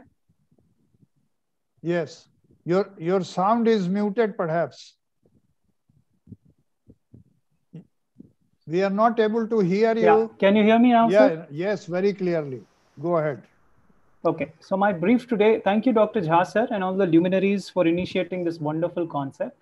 My brief today is to talk of the goal of treatment, to talk on the current available options, which include non-steroidal anti-inflammatory drugs and biologics, recommendations for axial spondyloarthropathy, current available treatment options like TNF-alpha inhibitors, the interleukin 17 and 23 inhibitors, and mechanism of action of and the doses of biologics, and investigations, and finally, who becomes an ideal candidate for receiving biologics. So the goals of treatment essentially address three issues. One is to maintain quality of life. Secondly, to control symptoms of inflammation. And third is a long-term goal to prevent structural damage. As has been very clearly initiated by previous speakers, that the ultimate goal is not just acute symptom control and improving quality of life, but to prevent long-term structural changes. Now, goals of treatment, we need to understand that the axial spondyloarthropathic treatment essentially is a target-specific treatment. But the controversy or the question that arises is, what is the target? And the next question is, when should one intervene with treatment? So individualized treatment, though it is the future, we need to understand that treatment has to be decided and tailored based on the biomarkers of response and the prognostic factors that affect how a patient is going to degenerate or show long-term changes or changes in the long-term future. And the most important focus of treatment is to initiate treatment modalities which will cause control of this aberrant immune inflammatory process, as Raja very clearly enunciated and highlighted. So the current treatment options predominantly are based on the non-steroidal anti-inflammatory drugs. And what they do is that they give symptomatic pain relief. And if you study the exact evidence which talks of non-steroidal anti-inflammatory drugs and biologics, the NSAIDs essentially are very, very good and have proven value as agents which cause symptom control, and they cause functional improvement in these symptoms.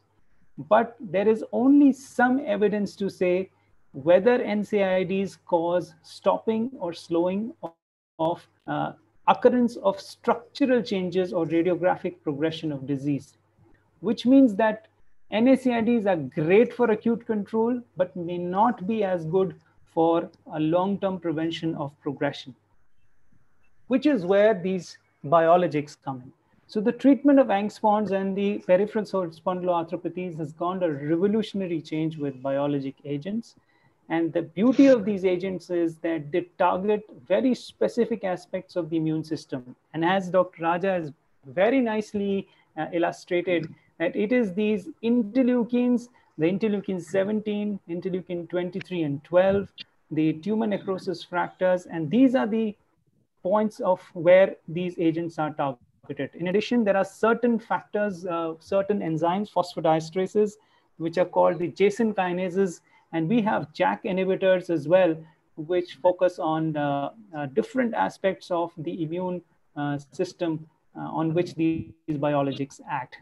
Now, again, if you look at how biologics behave in terms and in comparison to non-steroidal anti-inflammatory drugs, biologics have been shown not only to give very good symptom control and functional improvement, that is acute control, but they have also a very growing body of evidence as to agents which will stop or slow the progression of disease, which is a major addition to what we could achieve with non-steroidal anti-inflammatory drugs. And this is a beautiful slide which essentially talks of the focus points in the immune system where these biologics will seem to act, and these are the interleukin 12, the interleukin 23, the tumor necrosis factors, and the interleukin 17. So there are different components of this inflammatory cascade which has to be targeted by these specific drugs called biologics.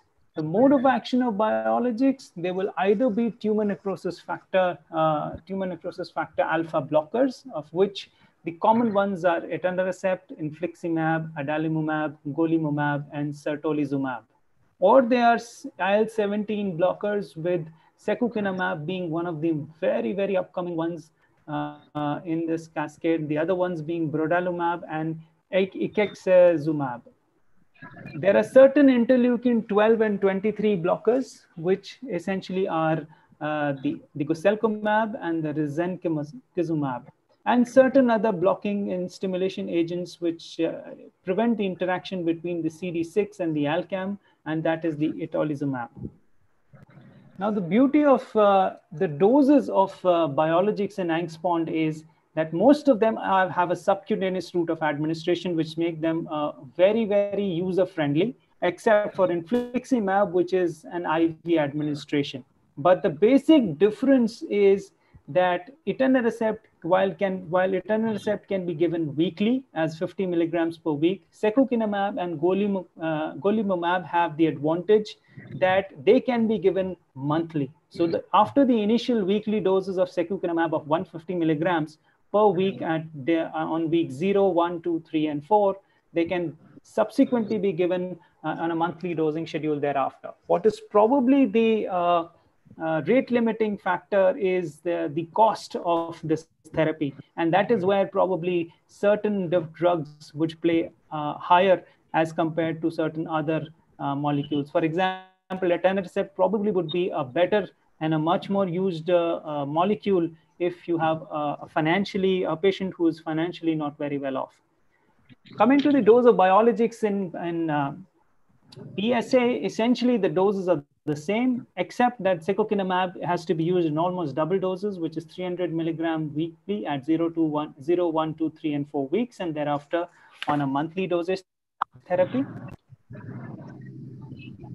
So before we initiate any biologic, one has to be very clear what you are that you could do no harm, and therefore there is a battery of investigations which need to be done, which include the CBC, ESR, CRP, the Mantoux test, which is the quantiferon gold test to rule out any tubercular infection, X-ray chest ECGs, the liver function test, serum creatinines, and the ANA markers.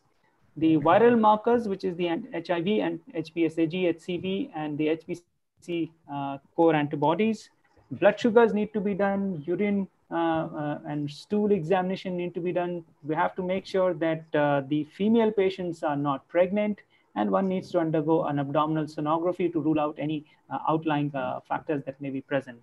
So coming finally to who should receive and who is a candidate for biologics. So these are agents where NS non-steroidal anti-inflammatory drug therapy has essentially failed, or where two non-steroidal anti-inflammatory drugs are not of much help, or in situations where the NSAIDs have caused gastritis and have caused other complications, but the patient persists and continues to have a high incidence of pain and stiffness, and essentially where the disease is affecting, having a very major impact on a patient's life in terms of his absenteeism from work, or presenteeism, which is essentially, despite being present, the productive work quantum of a patient is reduced. They are requiring to hire help for routine things, and it makes them lose the quality of life. So these are essentially indications where biologics have a very good and a very proven role. Thank you very much for your time.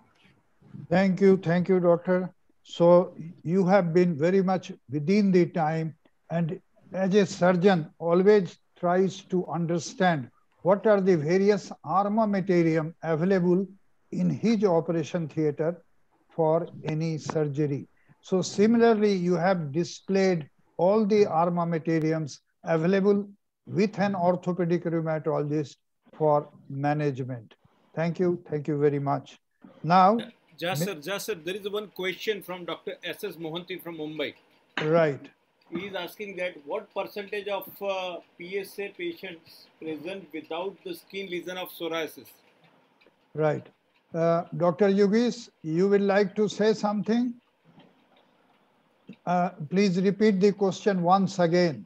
How many percentage? Dr. Mohanty has asked from the Mumbai, what percentage of PSA patients present without skin lesions of psoriasis? Without skin lesions. Yogis, you will say something? Yes.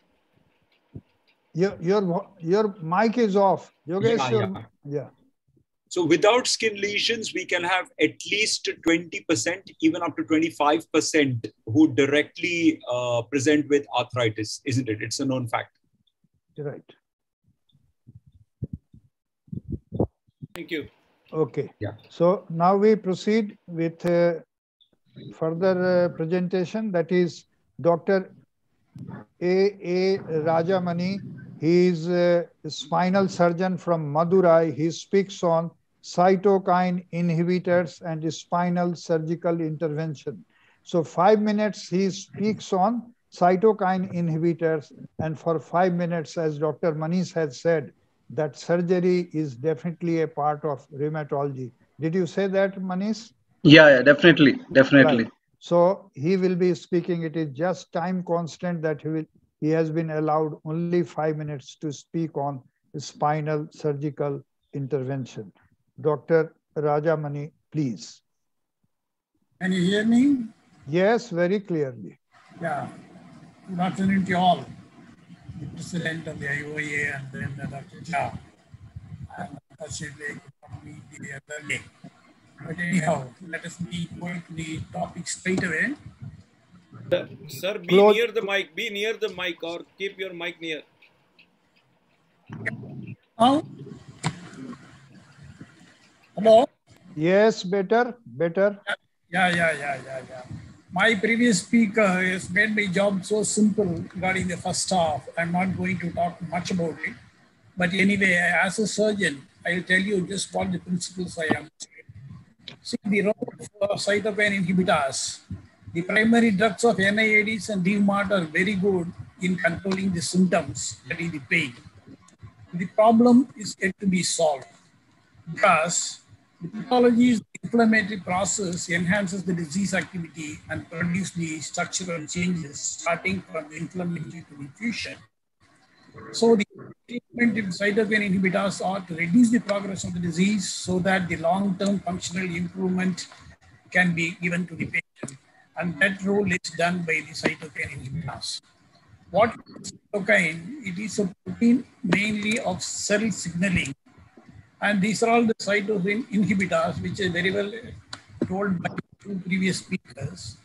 And one nature I would like to tell you that it is all pleiotropic nature of cytokines, which has got action on multiple cell types in different organs. For example, the action is different in macrophages and T cell action is different. But the cytokine acts on all these cells.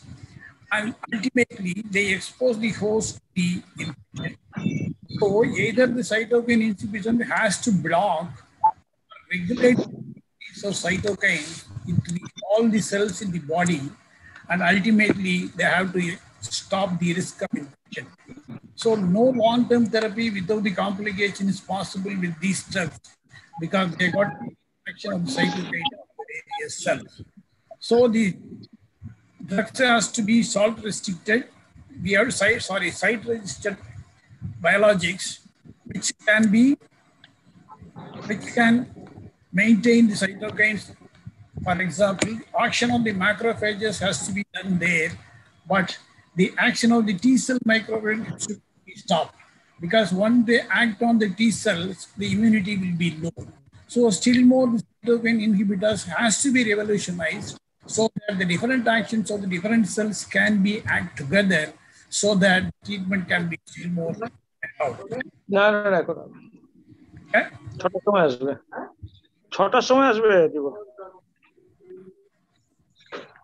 Now, the patient who already has been told clearly, the patient's not responding to NIT or even in the earlier middle part of the disease. The one thing, all the lab investigations, even though it is elaborated, I would like to stress more on the Mantoux test and the quantiferon, especially for tuberculosis, which there is a separate situation is going to be talking subsequently. Tuberculosis and cytokine storm, you see now the current talk, that is cytokine storms current with COVID. So this tuberculosis and these cytokines has got a very good role, and it has to be ruled out whether the patient has got a tuberculosis. So all other investigations are routine as already previously explained. Now coming to the treatment of the spine, ankylosing spondylitis, we have got three issues surgically treated. It is very easy for us. We don't need to spend much time to making and establishing a diagnosis of ankylosing spondylitis, because the surgical role in the spine comes at the late stage of the disease, either with the deformity or with the sagittal balance of the spine is lost, or there may be a fractures. So the deformities mainly they affect day-to-day activities. The vision when the neck is bent down so fast that they could not see properly, and in the due course of time they may get neurology, and then the pain is aggravated. So the deformities has to be corrected, but it is not so easy a joke. It is technically difficult and highly riskier. The deformity surgical correction, there are so many types of surgery, either a PCO or a PSO or DCO, as any spine surgeons knows is very better. And it has to be done. The problem in these types of cases, they do have a poor respiratory reserve. And the positioning problem on the table. The patient is totally C-safe, and it is very difficult for the anesthetist to intubate, because if the neck is very stiff, they cannot extend the neck for the intubation. In spite of it, that it is necessary to take adequate, there are so many modifications that have come with fiber optic endoscopic intubation. So with all these things, we do correct the deformity. And of course, the fractures, of course, they occur with a trivial injury. All three columns are disrupted. It is highly an unstable situation, what we call it as a chalk stick fracture. The whole column of the spine, proximal to the fracture or distal to the fracture, moves in unison. So initially, patient may not have the neurological deficit. Patient can come with the severe minimal pain, and one should not get away with that. You must further probe, further investigate to avoid a delayed onset neurology. So all the columns are involved, highly unstable. So you need a long stabilization to be done at the longer segment than what we do in the regular fracture cases. And sometimes double lesion can occur like this. For example, upper cervical spine and lower cervical spine, because the whole spine is a rigid spine. And so a double lesion is very well common in ankylosing spondylitis. Now, fracture sometimes associated with the epidural hematoma causing neurological deficit. The fracture alone need not produce a neurological deficit, but the epidural hematoma quite often occurs in ankylosing spondylitis because the vertebral bodies are all vascular. The canals are relatively very much narrowed and vulnerable to epidural bleeding. It has to be recognized, and it needs a decompression, and it will give a good relief. And the epidural hematoma, the thing is, there will not be any obvious finding in both the MRI and CT, but MRI, unless you specifically look for it, you will miss it. It needs a decompression and stabilization. Now to come down, take home message, reduce the disease progression by way of cytoinhibitors, which is the best alternative to other drugs. And targeting the therapy, we have to be highly selective use of cytosine inhibitors, because it has got a different action on different cells and the different organs. And coming to the spine, deformity correction to be done with the risk and caution to attain a sagittal balance. And the fractures are highly unstable and then needs a long-term stabilization. And recognizing the epidural hematoma, most of the times it is missed, and then it has to be decompressed as early as possible. Thank you so much. Thank you, Professor Rajamani, for conveying the message. And your last slide, you have shown the Anderson lesion. It is very famous lesion seen in the spine, which in fact is spondylodiscitis. and you did talk about chance fracture or chalk fracture, and that makes the spine very unstable. Thank you very much. Now we go to the last but one, Professor Santanu Lahakar. You stop sharing this slide, please. Professor Santanu Lahakar is from Dibrugarh. He holds a very important assignment as member Rehabilitation Council of India and is the vice president of Indian Orthopaedic Rheumatology Association. He has been professor and head of the department orthopedics at Assam Medical College earlier. He is going to speak on biologics in special situations. Dr. Shantanu. Dr. Rajmani, you stop sharing this slide. Dr. Rajmani, can you see that? You have to stop sharing this slide. There is a red button on the top. Stop sharing. Yes. So, Shantanu. Yes, sir. I'm coming. Yes, please.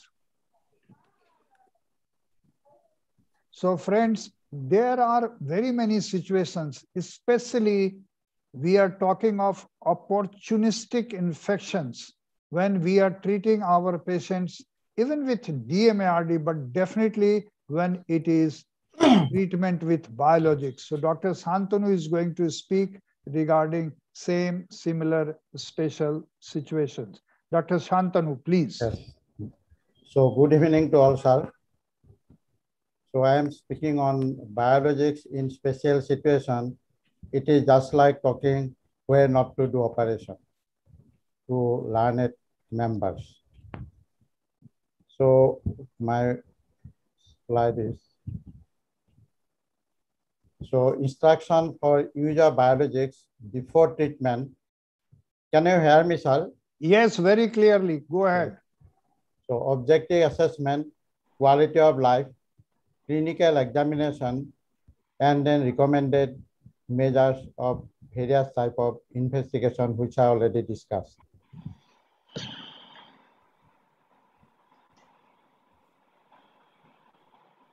So patient education is important, assessment of patient comfort, then weight measurement, and non-responder, we must recheck dose regime.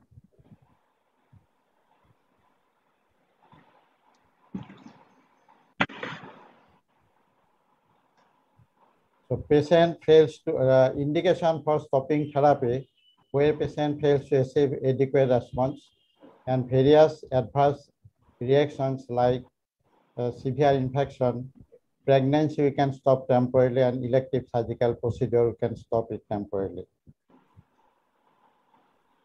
Recommendation for use of biologics therapy in preoperative period for elective surgery. So one can see all these defined periods for defined molecules. One can avoid these molecules before surgery, and in case of post-operative period, again they can restart it if it is adequately wound is healed. Tuberculosis in India is very common, and we must be very careful using biologics. And all patients must be evaluated for risk of tuberculosis, both active, latent, and reactivation. And we must go through all this personal history, appropriate screening, investigation, and when biologics are given, there may be reactivation of the latent infection. We must be very careful for this one. In case of active infection, we must treat tuberculosis first, and treatment must be continued. And in latent tuberculosis, we must be very careful for reactivation of the disease, and patient must be monitored closely for infection, including miliary tuberculosis. So all these, in HIV patient, we can use all these new molecules which are available now, but no data on IL-17 and IL-23 inhibitors used in patients with HIV, but they are less commonly complicated by opportunistic infections. Methotrexate and cyclosporine should be avoided because of weeks of opportunistic infections.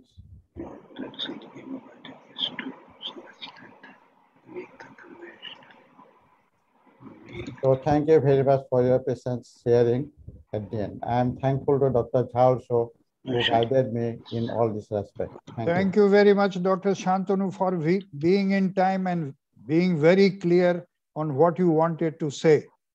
Friends, I will now request Dr. Manish to chair the session along with Professor Dilip Mazumder, because the next presenter is myself and my presentation is proposed IOA guidelines for management of spondyloarthropathy. Well, yes, sir. Please, sir. Yes. Thank you, Dr. Manish. Can we ask one or two questions, because there is a question from the audience? We can do it in the end. Is there any problem? Okay, fine, sir. Okay, right.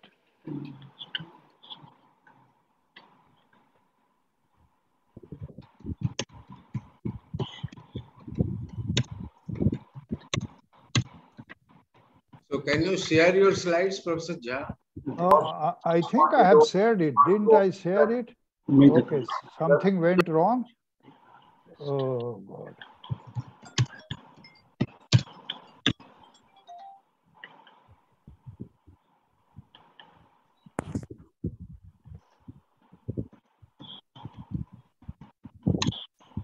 Something went wrong.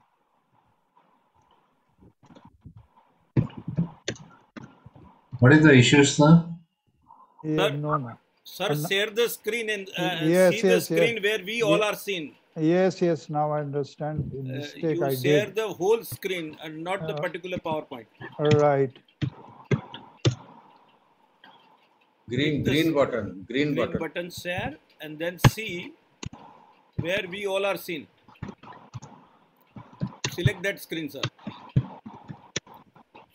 Okay. Unfortunately, my presentation is not there now. It is deleted. So, okay, let me see if I can do it.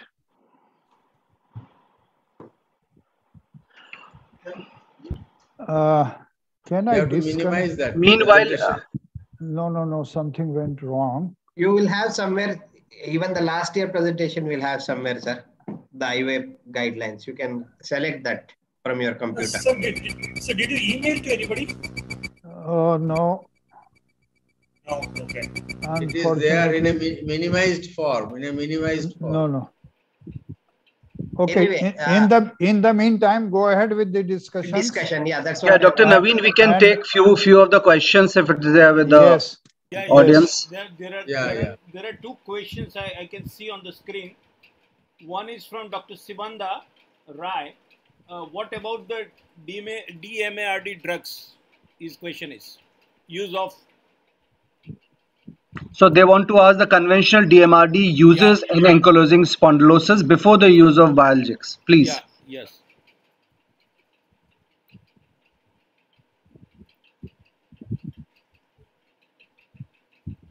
yes. Who is answering that question? So, Manish, finally, the best DMRD to be used in spondyloarthropathy, if it can be diagnosed early, as I have already mentioning at that time also, that in early condition we should diagnose, and if you are not able to diagnose, then the undifferentiated spondyloarthropathy can be very well worked up. And in those conditions, if the severity is not much enough, then the salzopirine is also a very good drug of choice which can be started. Accordingly, if it is a little aggressive type, then one can go for a salzopirine along with a methotrexate before giving a fair chance. And we all know that it takes 3 to 4 months to act very well. And before it, we should not decide whether it is acting or not and trying for the biologics. And biologics should be the last priority. It should not be the first priority. Because we are surgeons, we are from a poor country.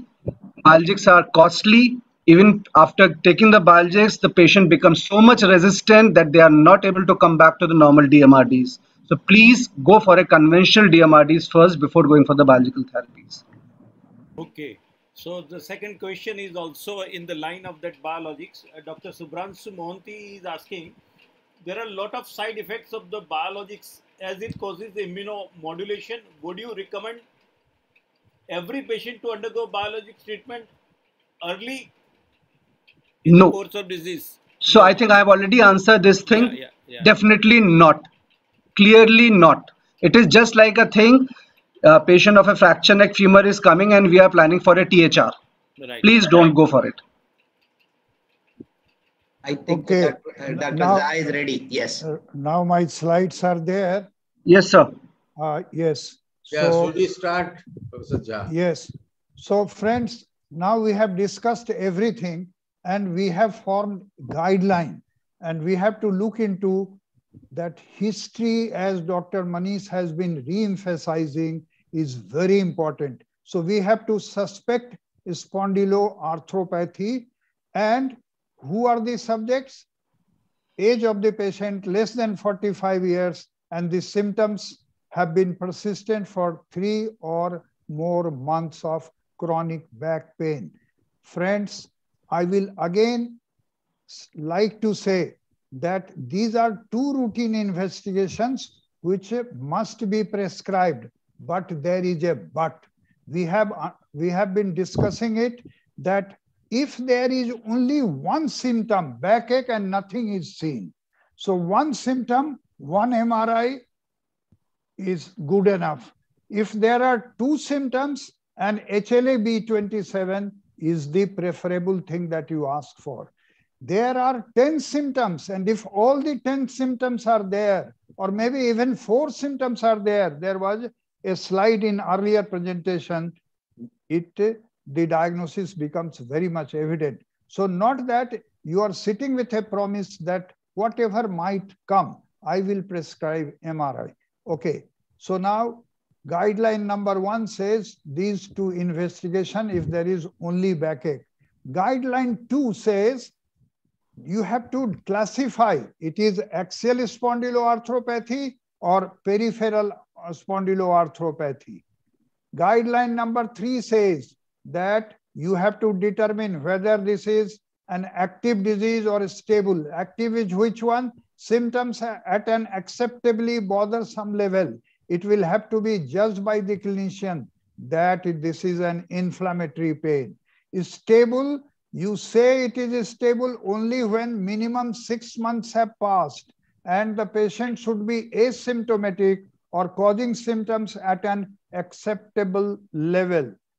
Then guideline number 4, friends, here starts how you are serving the armamentarium. First line therapy, NSAID could be given continuously. 2 NSAID. There is no preference over an NSAID, but not two combined. Give one for 1 week, the other for 3 weeks, or give one for 2 weeks, another also for 2 weeks. So vice versa, these 4 weeks of trial could be given. Do not use systemic glucocorticoid. Mind you, for rheumatoid arthritis, glucocorticoid is a good drug, but not here. But if the patient belongs to peripheral arthritis, sulfasalazine is to be preferred over methotrexate. This must be remembered, that there is some role of sulfasalazine over the spine. I will come to that later also. If the peripheral joints are 2 or less than 2, then local glucocorticoid infiltration can be done. And even in cases of isolated cases of sacroiliitis, you can do it under imaging like ultrasound. Avoid enthesitis areas. All orthopedic surgeons are very careful when it comes to Achilles, patellar, and quadriceps. Physiotherapy must be inducted. That is very important.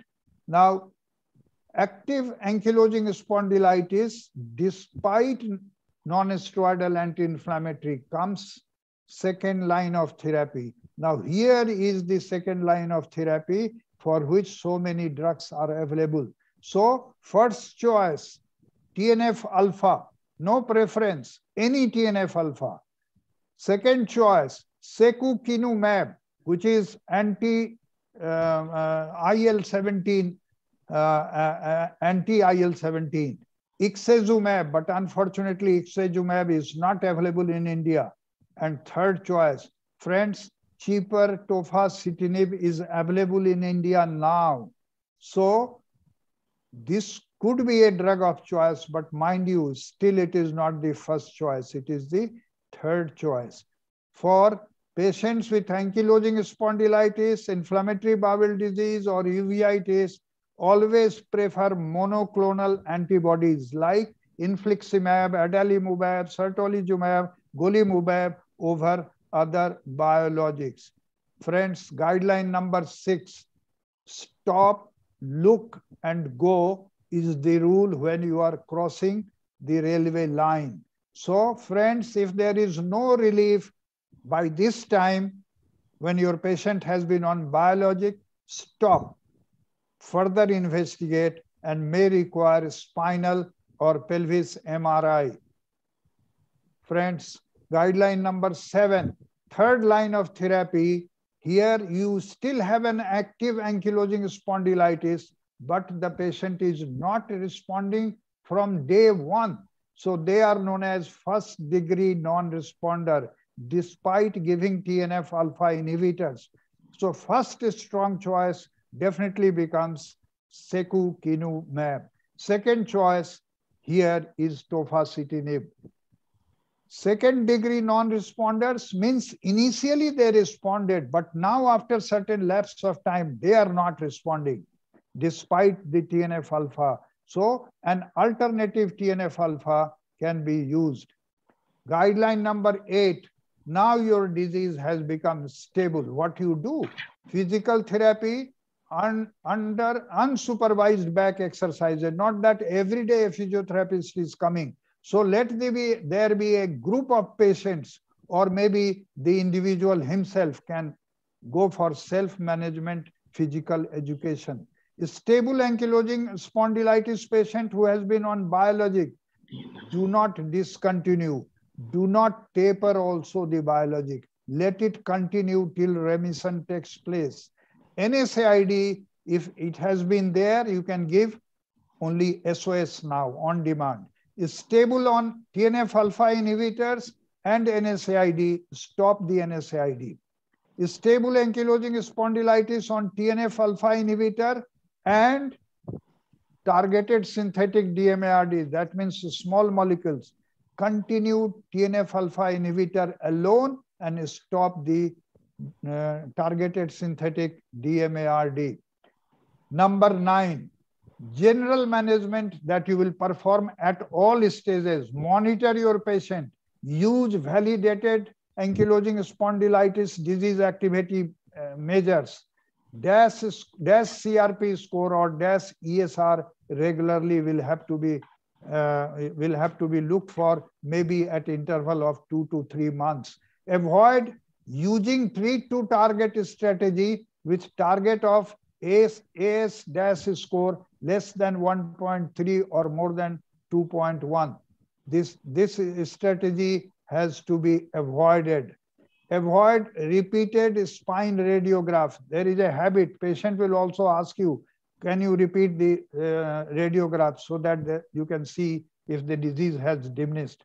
Friends, structural changes cannot be prevented, though there are claims that some of the biologics do provide it, but on a long-term basis, maybe on 4 years use. Avoid obtaining spinal or pelvis MRI to confirm inactivity very frequently. Now, as Dr. Rajamani has said, if there is stable disease, there is deformity, there is osteoporosis, there is arthritis. So advanced hip arthritis, total hip arthroplasty. Severe kyphosis, avoid spinal osteotomy unless you have a surgeon of the caliber of Dr. Rajamani or a well-equipped spinal center. Osteoporosis, chance fracture, or something like that, spinal fusion or advanced osteoporosis, avoid spinal manipulation, rather fix them. Now, friends, we are in India, and Dr. Manish has always said, look into the pocket of the patient. Are they able to spend on biologics?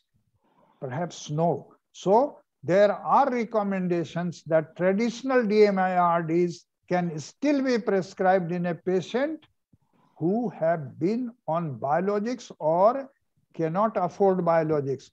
Friends, I have traveled all over India with this topic with a rheumatologist present in the meeting, and I have come to know that almost 99% of rheumatologists, with all due respect, they will start with biologics, but in the end, they will treat with conventional DMARD. So whenever cost is a constraint, sulfasalazine is one which you must give, because even otherwise it has potent anti-inflammatory effect similar to an NSAID. It is also antibacterial and immunomodulator. In psoriatic arthritis, higher doses of methotrexate are more effective. Results are comparable to rheumatoid arthritis, and remission achievable in psoriatic arthritis is almost 20%, which is comparable. Now, friends, once again, I would like to say, are there evidences or you just want to start them? No, friends, there are level of evidences regarding these traditional DMARDs. Sulfasalazine and leflunomide, they have A level of evidence. Methotrexate and cyclosporine, they have B level. So these four things could be used in poor patients. Effectiveness in controlling enthesitis and dactylitis still remains controversial. So friends, the guidelines proceed step by step as per IOA guidelines that I have enumerated from 1 to 11. Achieve target for therapeutic strategy, and what you want to achieve is remission, or remission will include either an inactive disease or low disease activity. When we say it is inactive, when the ankylosing spondylitis disease activity score is less than 1.3. If it is less than 2.1, we say it is low disease activity. And the target, if at all we can keep, is reduction of ankylosing spondylitis disease activity score by at least, suppose we started with 4, and if it has diminished at the end of treatment by even 1.1, the treatment has been successful. Thank you. Thank you very much for silent listening. Thank you. Thank you very much, sir, for a wonderful presentation and of the summary. Yeah, Professor Dilip. Yeah. Professor Jha. Yeah. So these guidelines are very much useful. One should hang in the rheumatology clinic. Right. Isn't it? Yes. In fact, I must congratulate the president for persisting with getting these guidelines, and I trust and hope that this is the roadmap by which you can limit the disease. But only last night I was writing an editorial for a rheumatology journal that two ends of the disease spectrum is very important. The very early stage, which we can say pre-rheumatic stage, and very late stage when you can say almost non-treatable stage. So these two extremes you have to identify. Even presence of biologics and small molecules, there will be almost 20% or maybe even more when the disease becomes resistant to these biologics. And maybe then we have to backtrack and find out an answer, maybe in our regional Ayurvedic, maybe other parallel branches of medicine might be of help. Or stem cell. Well, yes, definitely, yes. Very rightly said. Yes, Dr. Manish, I think now you could open this whole session, all the 10 papers, open for discussion just for 10 minutes. We are Yes, sir. beyond time. Yeah. Right. Manish, I have a Yeah. question. Yeah. Is there any role of NSAIDs, especially like phenylbutazone? Sir, they all are same actually, and since we require a disease-modifying drug always in these type of cases, as we have worked up with the cytokine storm and everything like that. So, disease-modifying activity is best being minimally and best noted with the sulfasalazine actually. So ultimately, even if you want to give an ASAD, you need to have a disease-modifying drug because the aim is the remission. As soon as the remission is being gained, the problem is gone. Well, Mr. President, Dr. Shivashankar, you have very rightly said phenylbutazone used to be the drug of choice, and it is still advocated in some of the literatures that continue treating your patients, but there will have to be a stop. Will our patients tolerate phenylbutazone? There are a lot of side effects. Yes. So any NSAID, you have to say stop before the complications have taken place. Otherwise, it could be fatal as well. I would like to add on this thing. These early cases, spondyloarthropathy, I'll again repeat, they do wonderful with the sulfasalazine. They do wonderful. So, as Professor has already mentioned, so many rheumatologists, respected rheumatologists in our country, and so many biologicals coming with the pharma companies. But still, the gold standard would be the same methotrexate, sulfasalazine, if you are lucky and your patient is lucky. They respond very well, actually. Right. Dr. Lahkar was telling something regarding dose vis-a-vis weight of the patient. I wish to make one point clear that the Asian population does not have weight similar to our European or American counterparts. So, where the weight is not emphasized, the dose is not emphasized as per weight, and there is a fixed dose schedule, you can start the dose only at half the dose level. And I will like to add that I have almost 1100 patients in whom I have used etanercept. This is a published article, and I have said 50% of the dose only were effective in majority of the cases. So friends, even for IL-17 inhibitor secukinumab, in market there is 150 milligram dose. But I say, if you look into their trial, they have made a trial with even 75 milligram. But when you ask them, why don't you market it? They will not market it for economical reasons. So even half the dose of the biological will make it cheaper for our patients. I still continue to prescribe etanercept, my favorite biological, and that also the biosimilar etanercept, because they are cheaper than the biological.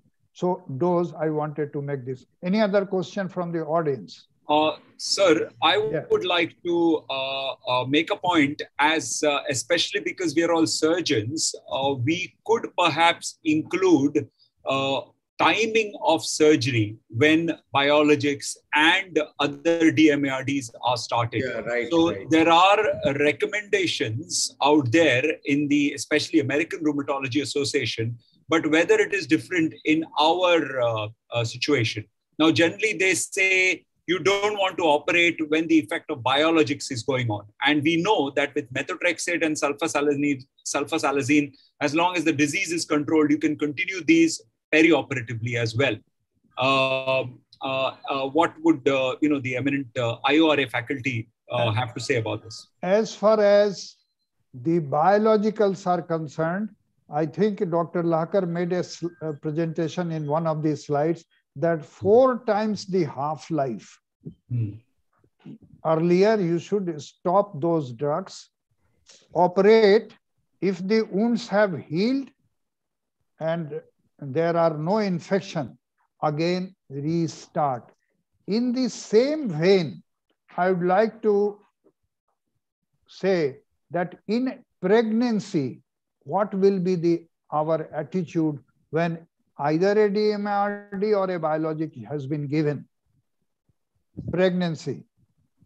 Well, I would like to say that if one is planning a pregnancy, leflunomide and methotrexate are two drugs which should not be given. Leflunomide especially 2 years earlier. When you plan your pregnancy, it should be 2 years earlier. But if at all you have planned it late, it must be minimum 6 months. And cholestyramine wash must be performed. Otherwise, neural defects, anencephaly-like things happen. Thalidomide syndrome. Right. But if the patient has become pregnant, there is an advantage that the disease becomes under control for quite some time. It is only immediately after the birth of the child that the disease again starts progressing. But it is not a thumb rule that during all the pregnancies, the symptoms will abort. So there are almost 30 to 40% of pregnancies in which the disease continues to progress. And again, the safe drugs are sulfasalazine, as Dr. Manish has said, that this is a very good drug, and azathioprine. And also, if you continue with biologics, it is the TNF alpha inhibitors which are safe during pregnancy. Any other comment? So the take-home message would be like for any surgical intervention the surgeons are doing, one can continue the DMRDs, but for the biological, one have to take a rest. Number one. Number two, please don't try to operate in an active disease, because active disease may be presenting in as raised CRP or whatever it may be, which will again have a complication. So maybe it is psoriatic arthritis, rheumatoid arthritis, or anything. In active disease, it should not be done. And the third thing which has been missed today is, since all these conditions are associated with other comorbidities, and as a surgeon, we are always afraid with a diabetic patient with a fracture, with a hip arthroplasty, or whatever it may be like. Similarly, as an autoimmune disease with the diabetes, one has to be very much careful about the prognosis of the case. It's very important. Uncontrolled diabetes with a very good control of the ankylosing spondylosis may become a nightmare, not because of your therapy, but because of the diabetes only. All these perhaps we should include that in the guidelines that sir has just enumerated about timing of surgery. Very true. Yes. Very true. I will include that. I didn't include because it was there in Thakkar's. Nisa, you should include it because it is very important, as it will be released by IOA. So, as an Orthopaedic Association, we should have it. I was looking for something which I can make it 12, because 12 is a good number. Yeah, so 12, now this will be a 12th one. No harm. Dr. John, Dr. Amarnath. There is a question. There is one question from Dr. Subransu Mohanty. Right. Do the sulfasalazine alter the course of the disease? Yes, it always alters. Of course. Especially the peripheral spondyloarthropathy. This is the immunomodulatory drug. This is also works like an antibiotic and definitely has NSAID-like effect. So even if suppose it is not a patient of spondyloarthropathy, simple backache, maybe first stage spondyloarthropathy, mechanical pain, I am in the habit of prescribing this sulfasalazine because that helps in chronic cases. Does it have a... Amarnath has raised his hand for quite long time. Yes. Amarnath, yes. Thank you, Shiva. Basically, I was trying to talk. I mean, I don't know whether I missed any because sometimes the audio was very low. If anybody has mentioned about correcting the osteomalacia first, because that is the biggest thing, which is a very, very simple thing. And as you all of us know rightly, the immunomodulation with vitamin D happens not at 30 nanogram or 40 nanogram, even though it's normal, but we need to have it at 80 to 100 because immune modulation happens in that way. So just because somebody is vitamin D, if you happen to test and it's going to be 40 nanograms or 35, oh, you're normal, you're okay, forget it. No, I think I would recommend, because vitamin D has made an immense difference in correcting and treating. I mean, Shiva and Dr. Jha, with your permission, I can just say this sentence. I mean, you're talking to you're thank you. You are listening to, seeing, and talking. I mean, I'm expressing as a patient. I've been on the other side of the wall. I've been diagnosed to have spondyloarthropathy, spondylitis. I had peripheral spondylitis with so many parameters. Almost all my joints were swollen. I was on a wheelchair for 5 months. DMRD didn't help me a single time. I literally lost hope on my life. This was 10 years ago, mind you. DMRD did not help me much, but definitely it has a place. And at the 5 months, I was given then the etanercept. It was a magic wand. Within 72 hours, I started walking. My inflammation came down, my tablets came down, and it is very, very surprising. I know with ACR guidelines we all follow, and then we also have ULAR and APLAR guidelines. We're all a part of it. Most of us are part of it, and we go through this. But in Indian population, definitely, I think, as Dr. Jha and Manish said, DMARD, cilozaparin has a major issue, and it will definitely make a big difference. Now, coming to the point, thank you for clearing the air on biologics and biosimilars, because a lot of us are using biologics and biosimilars. And as you said, biosimilars are extremely, what shall I say, economical compared to the, originator molecules. So these are just a few points I wanted to highlight, because that's one thing which is very important. Today, as an orthopedic surgeon, like what Yogesh said, and Rajmani said on the spinal and joint replacements, we are literally reversing the condition, if not at least maintaining them, not getting it worse. And by and large, we are not getting them to the THR level, because that's the biggest challenge. I think Yogesh, we spoke about that, and you had a couple of patients in Mangalore as well, and the kind of challenges you went through. So this is one thing I would definitely say. So the biologicals are there I mean, I agree with Manish what he said is because we don't want to use the Brahmastra or the atom bomb in the first place. Let us give the smaller weapons first, treatment, and then we can go to the Ramban or Brahmastra. Right. Dr. Amarnath Abhay wants to say something. I have a question for Dr. Jha sir and Dr. Manish, and maybe Dr. Amarnath can also take that call. Yes. For what indication, other than the cost, would you be willing to substitute a biosimilar like maybe a sulfasalazine for an etanercept or a biologic? The best indication is indication in your book. So the best indication has already been an example here, as Dr. Amarnath has himself told, not responding to the conventional best DMRTs. That is the right indication. No. My question, I think you missed my question. What would be your indication to substitute a biologic for a biosimilar? When you are nearing other than the cost, your target, when you are nearing your target, you have almost achieved low disease activity, or maybe the patient has reached stable disease. So that is one. When you want to continue with something, you can switch over, number one.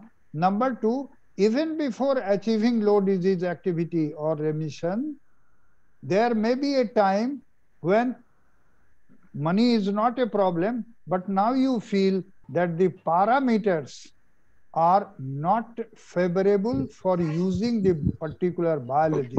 You can switch over to the lower side.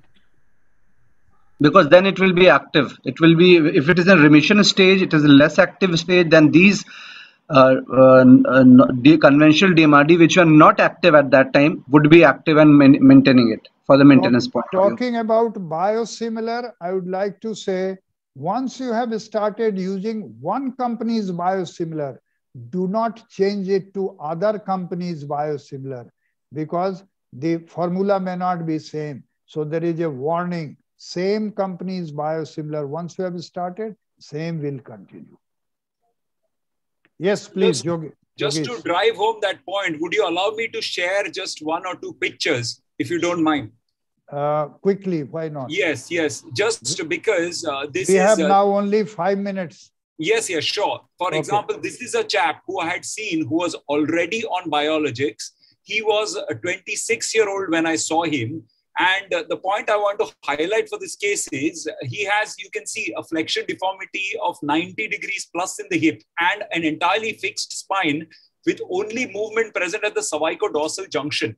The point I want to highlight here is he was already on a combination of methotrexate and sulfasalazine.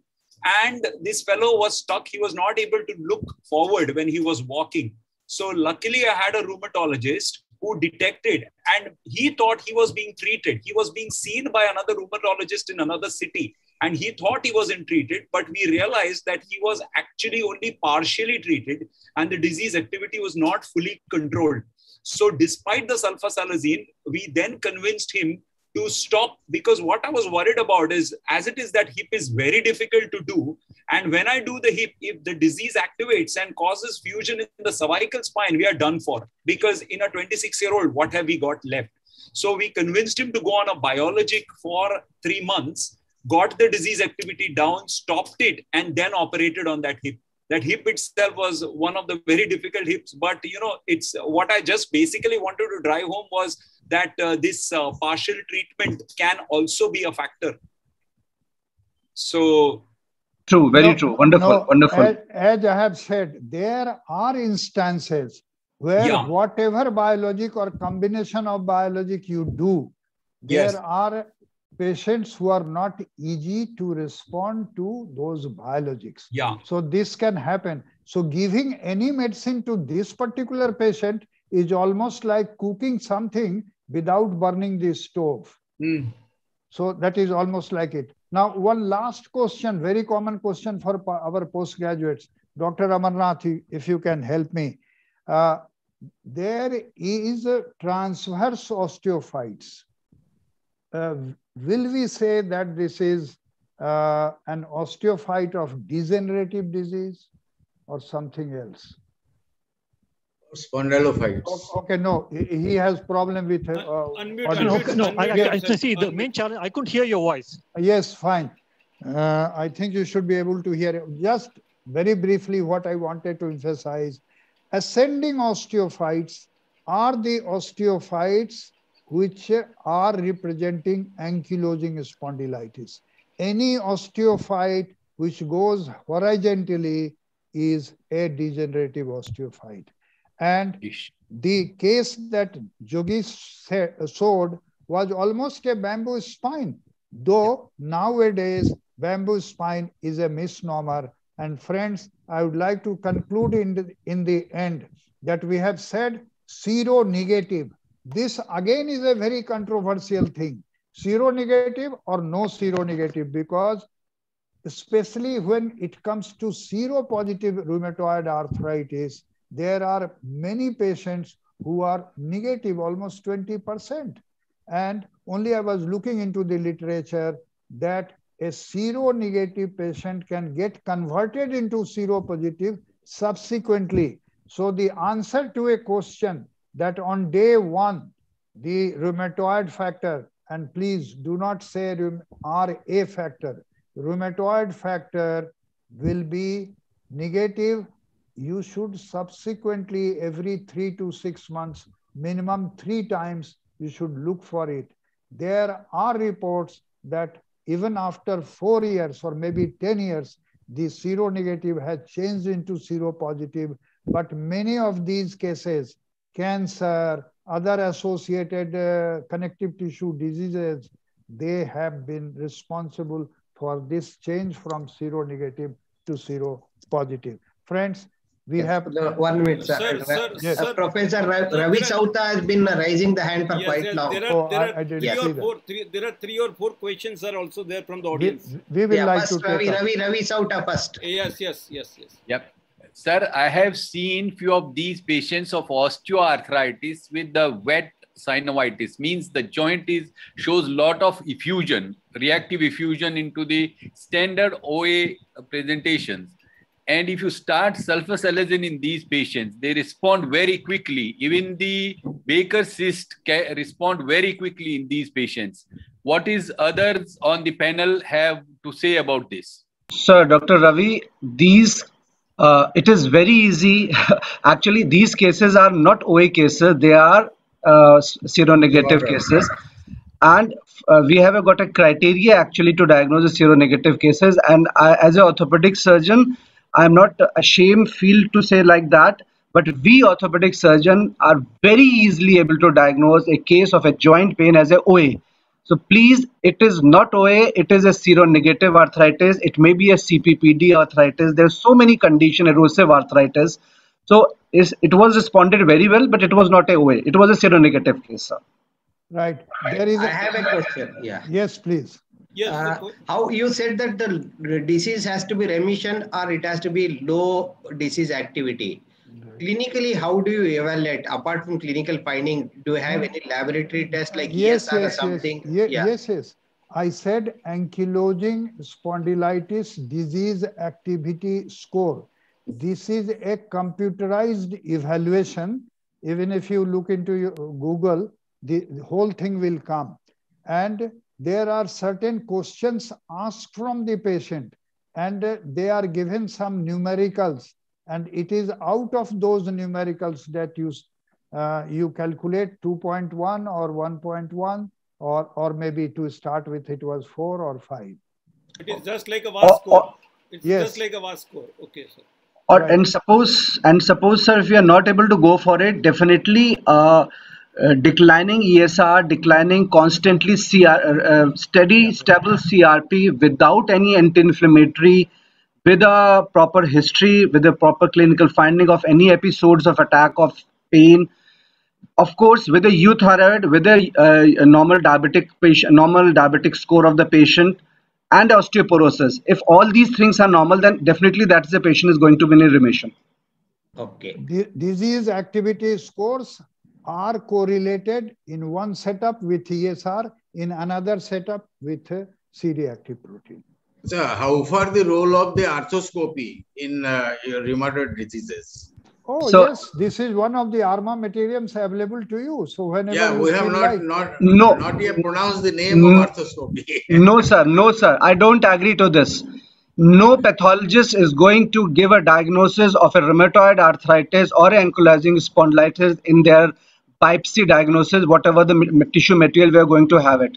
So please don't go for a diagnostic arthroscopy in any of the rheumatoid condition or any of the spondylosis. It is of no use. I was talking about therapeutic. Yeah. If you want to perform a synovectomy. Role of arthroscopy. If at all. Though with agents available, you can go for chemical synovectomy and not arthroscopic synovectomy. Well, if there are no questions, questions are there. Audience questions are there. There are many questions there. Time is off. Dr. Pardeep Bagecha is asked. He has asked which HLA-B27 qualitative or quantitative is advised. Yes. Definitely it is a quantitative, but again, I think as the Professor Jha has already mentioned, HLA-B27 in a course of a disease of ankylosing spondylosis with the disease settling down may become negative, may become positive. So it has not got much significance as far as the diagnosis and the prognostic part has been concerned. Okay, and what is the protocol of injection therapy after making a diagnosis? Injection therapy means, sir? Injectable therapy, some treatment protocol after diagnosis. Maybe biological. So they wanted to ask for the biologicals, which we have already been discussed. Right. Okay. Somebody has asked the role of phenylbutazone in ankylosing spondylitis It arthritis? was So already we have already asked by been our discussed, yeah. president. Yeah, Yes. we have already discussed it. Yeah. I think we can end it. Yes, we are already overshot Only by 45 minutes. Before ending, I would like to highlight one more disease. I have highlighted other spinal ankylosing symptoms, diseases, but one is elderly onset rheumatoid arthritis. So EORA is a identified clinical entity. Always keep it as differential diagnosis in late ages. Friends, thank you very much. It has been a very fruitful discussion, and over and above, this was a teaching module planned 2 years earlier. We have been physically to different centers and talked about it. There were only 3 lectures in one place, but those 3 lectures have been divided into 9 lectures. I think things have been better clarified. Thank you, President. Thank you, Secretary, for having continued interest. Thank you so much. Great Thank you. effort. Thank you, thank you, thank you, sir. Thank you. Thank you very much. Thank you. everybody. I'll Thank you. stop the live streaming.